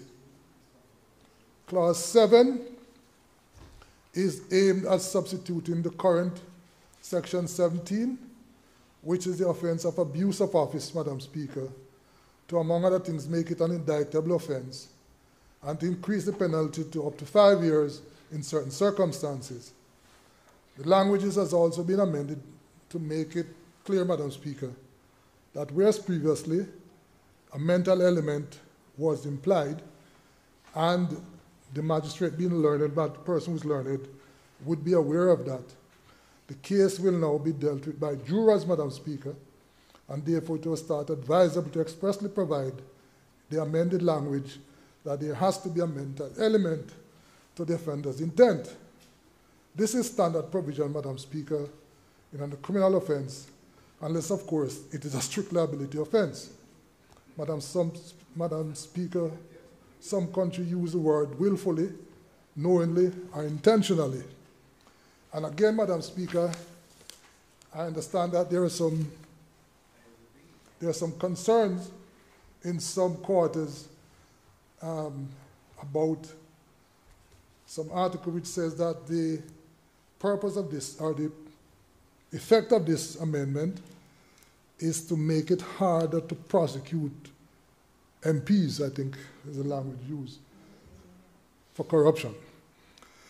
Madam Speaker, I'm not so sure, unfortunately, how one makes that quantum leap, because the legislation speaks about public officers and members of parliament. So it speaks about the thousands of civil servants, those who serve on boards, those who serve, there are authorities all over the place. So all of those are involved. And the 19 elected members, Madam Speaker, the two elected, as well as civil servants. Madam Speaker, but there seems to be some unfortunate misunderstanding of some of these proposals. The current Section 17 Madam Speaker, is a summary offense. Summary offense. So, where, I think I better just read it for members of, if I can. It says, Madam Speaker, abuse of office. A public officer or a member of the Legislative Assembly who does or directs to be done in abuse of the authority of his office any arbitrary act prejudicial to the rights of another commits an offense and is liable on summary conviction to imprisonment for a term of 2 years. And summary conviction, Madam Speaker. Subsection 2 says, if the acts under subsection 1 is done or directed to be done for purposes of a loan, a reward, advantage, or other benefit, such person commits an offense and is liable on summary conviction to imprisonment for a term of 3 years. Again, the summary offense, Madam Speaker. The proposed provision would say a public officer or a member of the Legislative Assembly who intentionally does or direct to be done. So the word intentionally has been inserted here. Madam Speaker,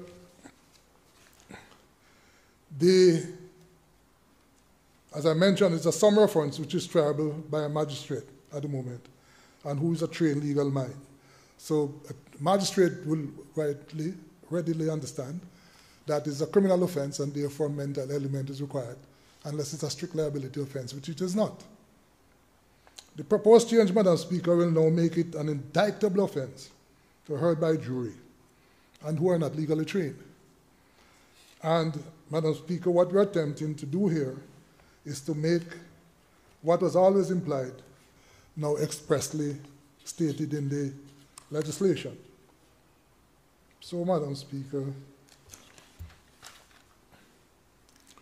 when dealing with the matter, the court, the judge, will now have to remind a jury that it requires intent for the offense to be committed. Madam Speaker, it was always to be taken that a trained magistrate, as I said, would understand that position. But it cannot be assumed that a jury would understand that, or that it is implied.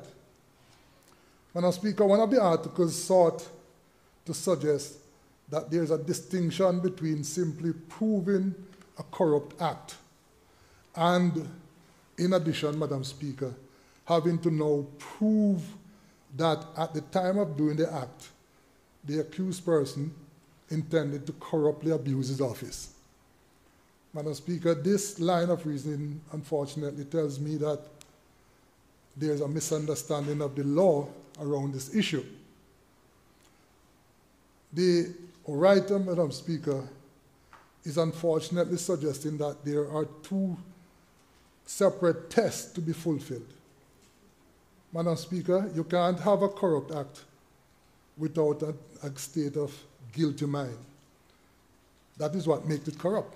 Corrupt, the word corruption in itself means dishonest, vain. That's what it means, so you can't decouple them. If you do a corrupt act, then it means that you're guilty, you have a guilty mind. That's what it means. So, Madam Speaker,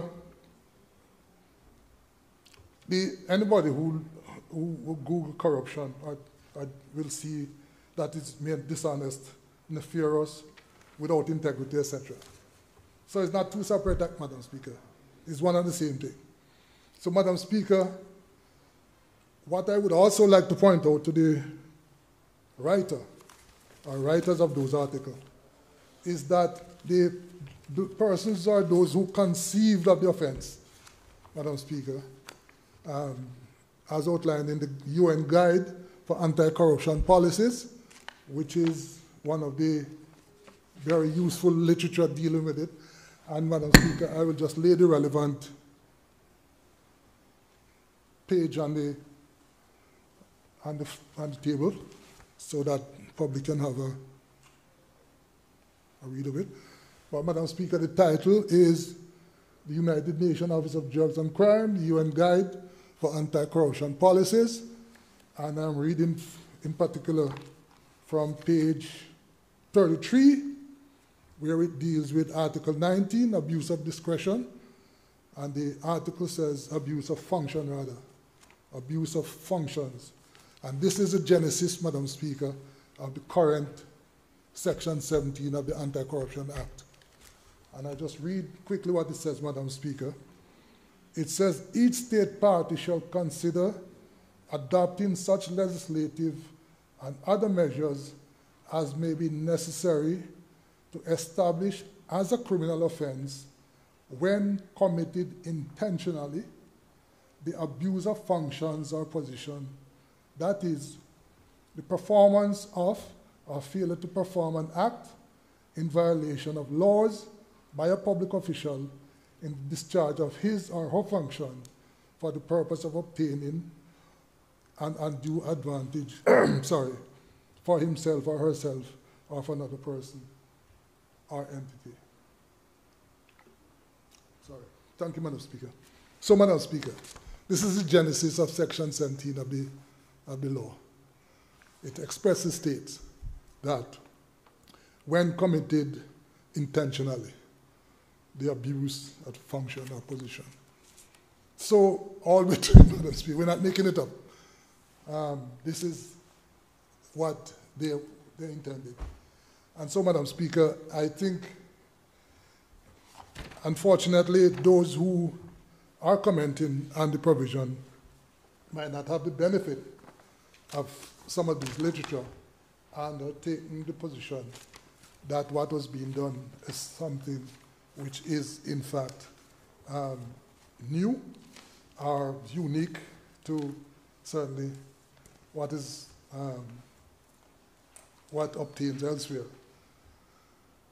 As I said, Madam Speaker, it has to be, unless it is a strict liability offense, driving without a driver's license, every criminal offense requires a mental element.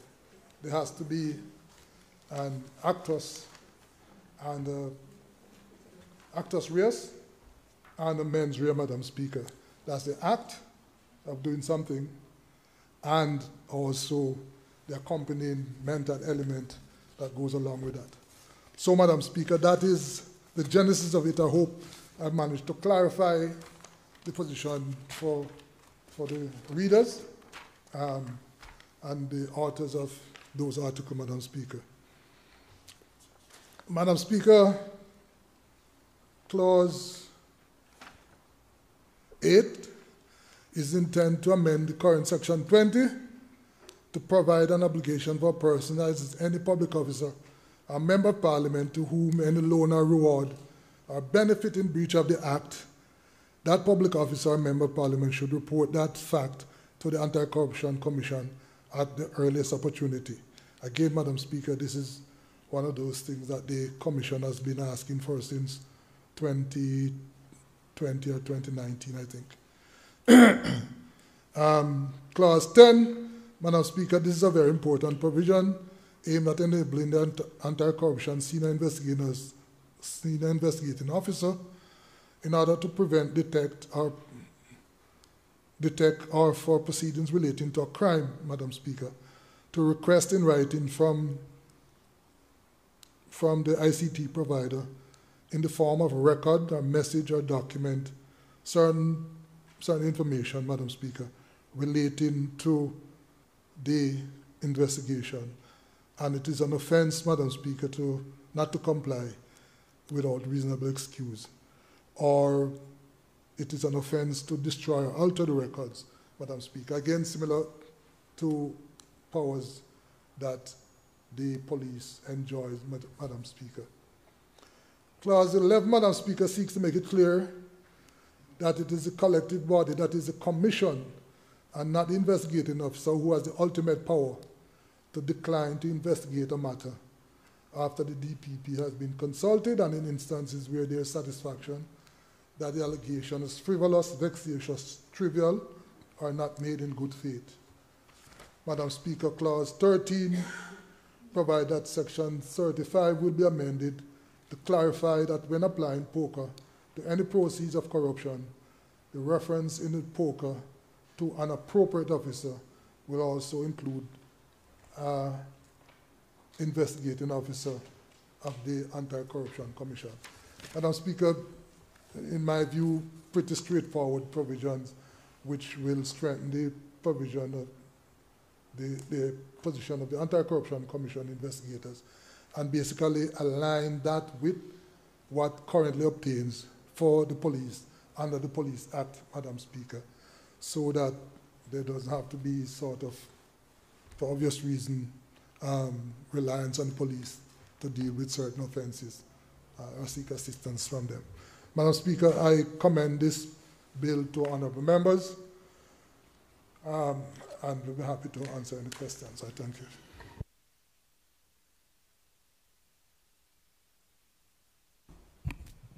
Does any other member wish to speak?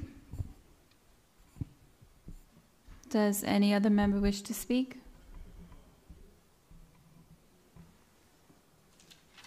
Does any other member wish to speak? Oh, the Honourable Premier. Thank you, Madam Speaker. Madam Speaker, I want to thank the Honourable Attorney General for his very clear and able presentation of this bill, the Anti-Corruption Amendment Bill 2022. Madam Speaker, I think the Honourable Attorney General has made it very clear as to the substance of the bill and the intentions of the bill in strengthening the Anti-Corruption Commission. Madam Speaker, that's obviously very important from a public perspective. Madam Speaker, it is from that perspective that I will just briefly comment, and that is there were a couple of really important points that the Attorney General mentioned. One was the genesis of the proposed amendments, that effectively these came about as a result of the operations of the Anti-Corruption Commission since the legislation had commenced, and the experiences of both the council and the investigators. Madam Speaker, the very unfortunate articles that the Honourable Attorney General referred to, I think, apparently, I think, Madam Speaker, tended to undermine the objectives of the amendments. The Anti-Corruption Commission itself, and suggested that, very unfortunately suggested, again counter to the clear indications now that we have had as to the origin of these proposed amendments, that this bill might contain provisions which reflect an attempt by politicians, by members of Parliament, to prevent the successful prosecution of members of Parliament if there was ever any sort of wrongdoing. And Madam Speaker, that is particularly unfortunate for that kind of representation to be made. And it was not just one article, but it was two articles. And the interesting thing, Madam Speaker, was that there was not just the representation that, you know, there was this nefarious intent, but at the same time, in terms of the first article, there was absolutely no mention of the fact that the sentence was being extended in order to strengthen the deterrent factor. It was being increased. So not only was there an attempt to suggest that there was a untoward reason for the amendment, and a suggestion that the requirement was being changed from effectively one of strict liability to now one of intent, but requiring intent, which the allegation was that was difficult to prove. But there was not even any suggestion in the article in relation to the increased sentences. So, Madam Speaker, I'm very happy that the Honourable Attorney General was able to specifically address those points. I think they have been addressed by others in the press, and I have certainly tried to address it myself. But I get particularly concerned, Madam Speaker, when there is an attempt to try to undermine the work of Parliament and to imply or suggest that parliamentarians are trying to look after themselves or look after each other in such an untoward way. I think that's very unfortunate, Madam Speaker. And I think the record and this bill and the very able presentation by the Honourable Attorney General very clearly puts an end to that, that interpretation, Madam Speaker. So with that, I indicate my full support. Thank you, Madam Speaker.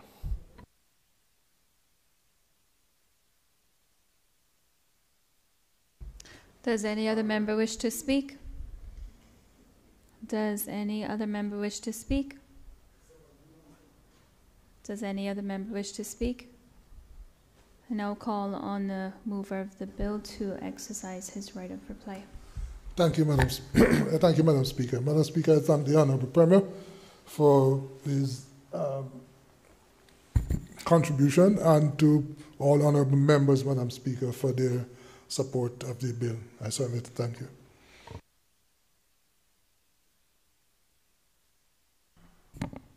The question is that a bill shortly entitled the Anti-Corruption Amendment Bill 2022 be given a second reading. All those in favour, please say aye. Aye. Aye. Those against, no. The ayes have it. The Anti-Corruption Amendment Bill 2022 has been given a second reading.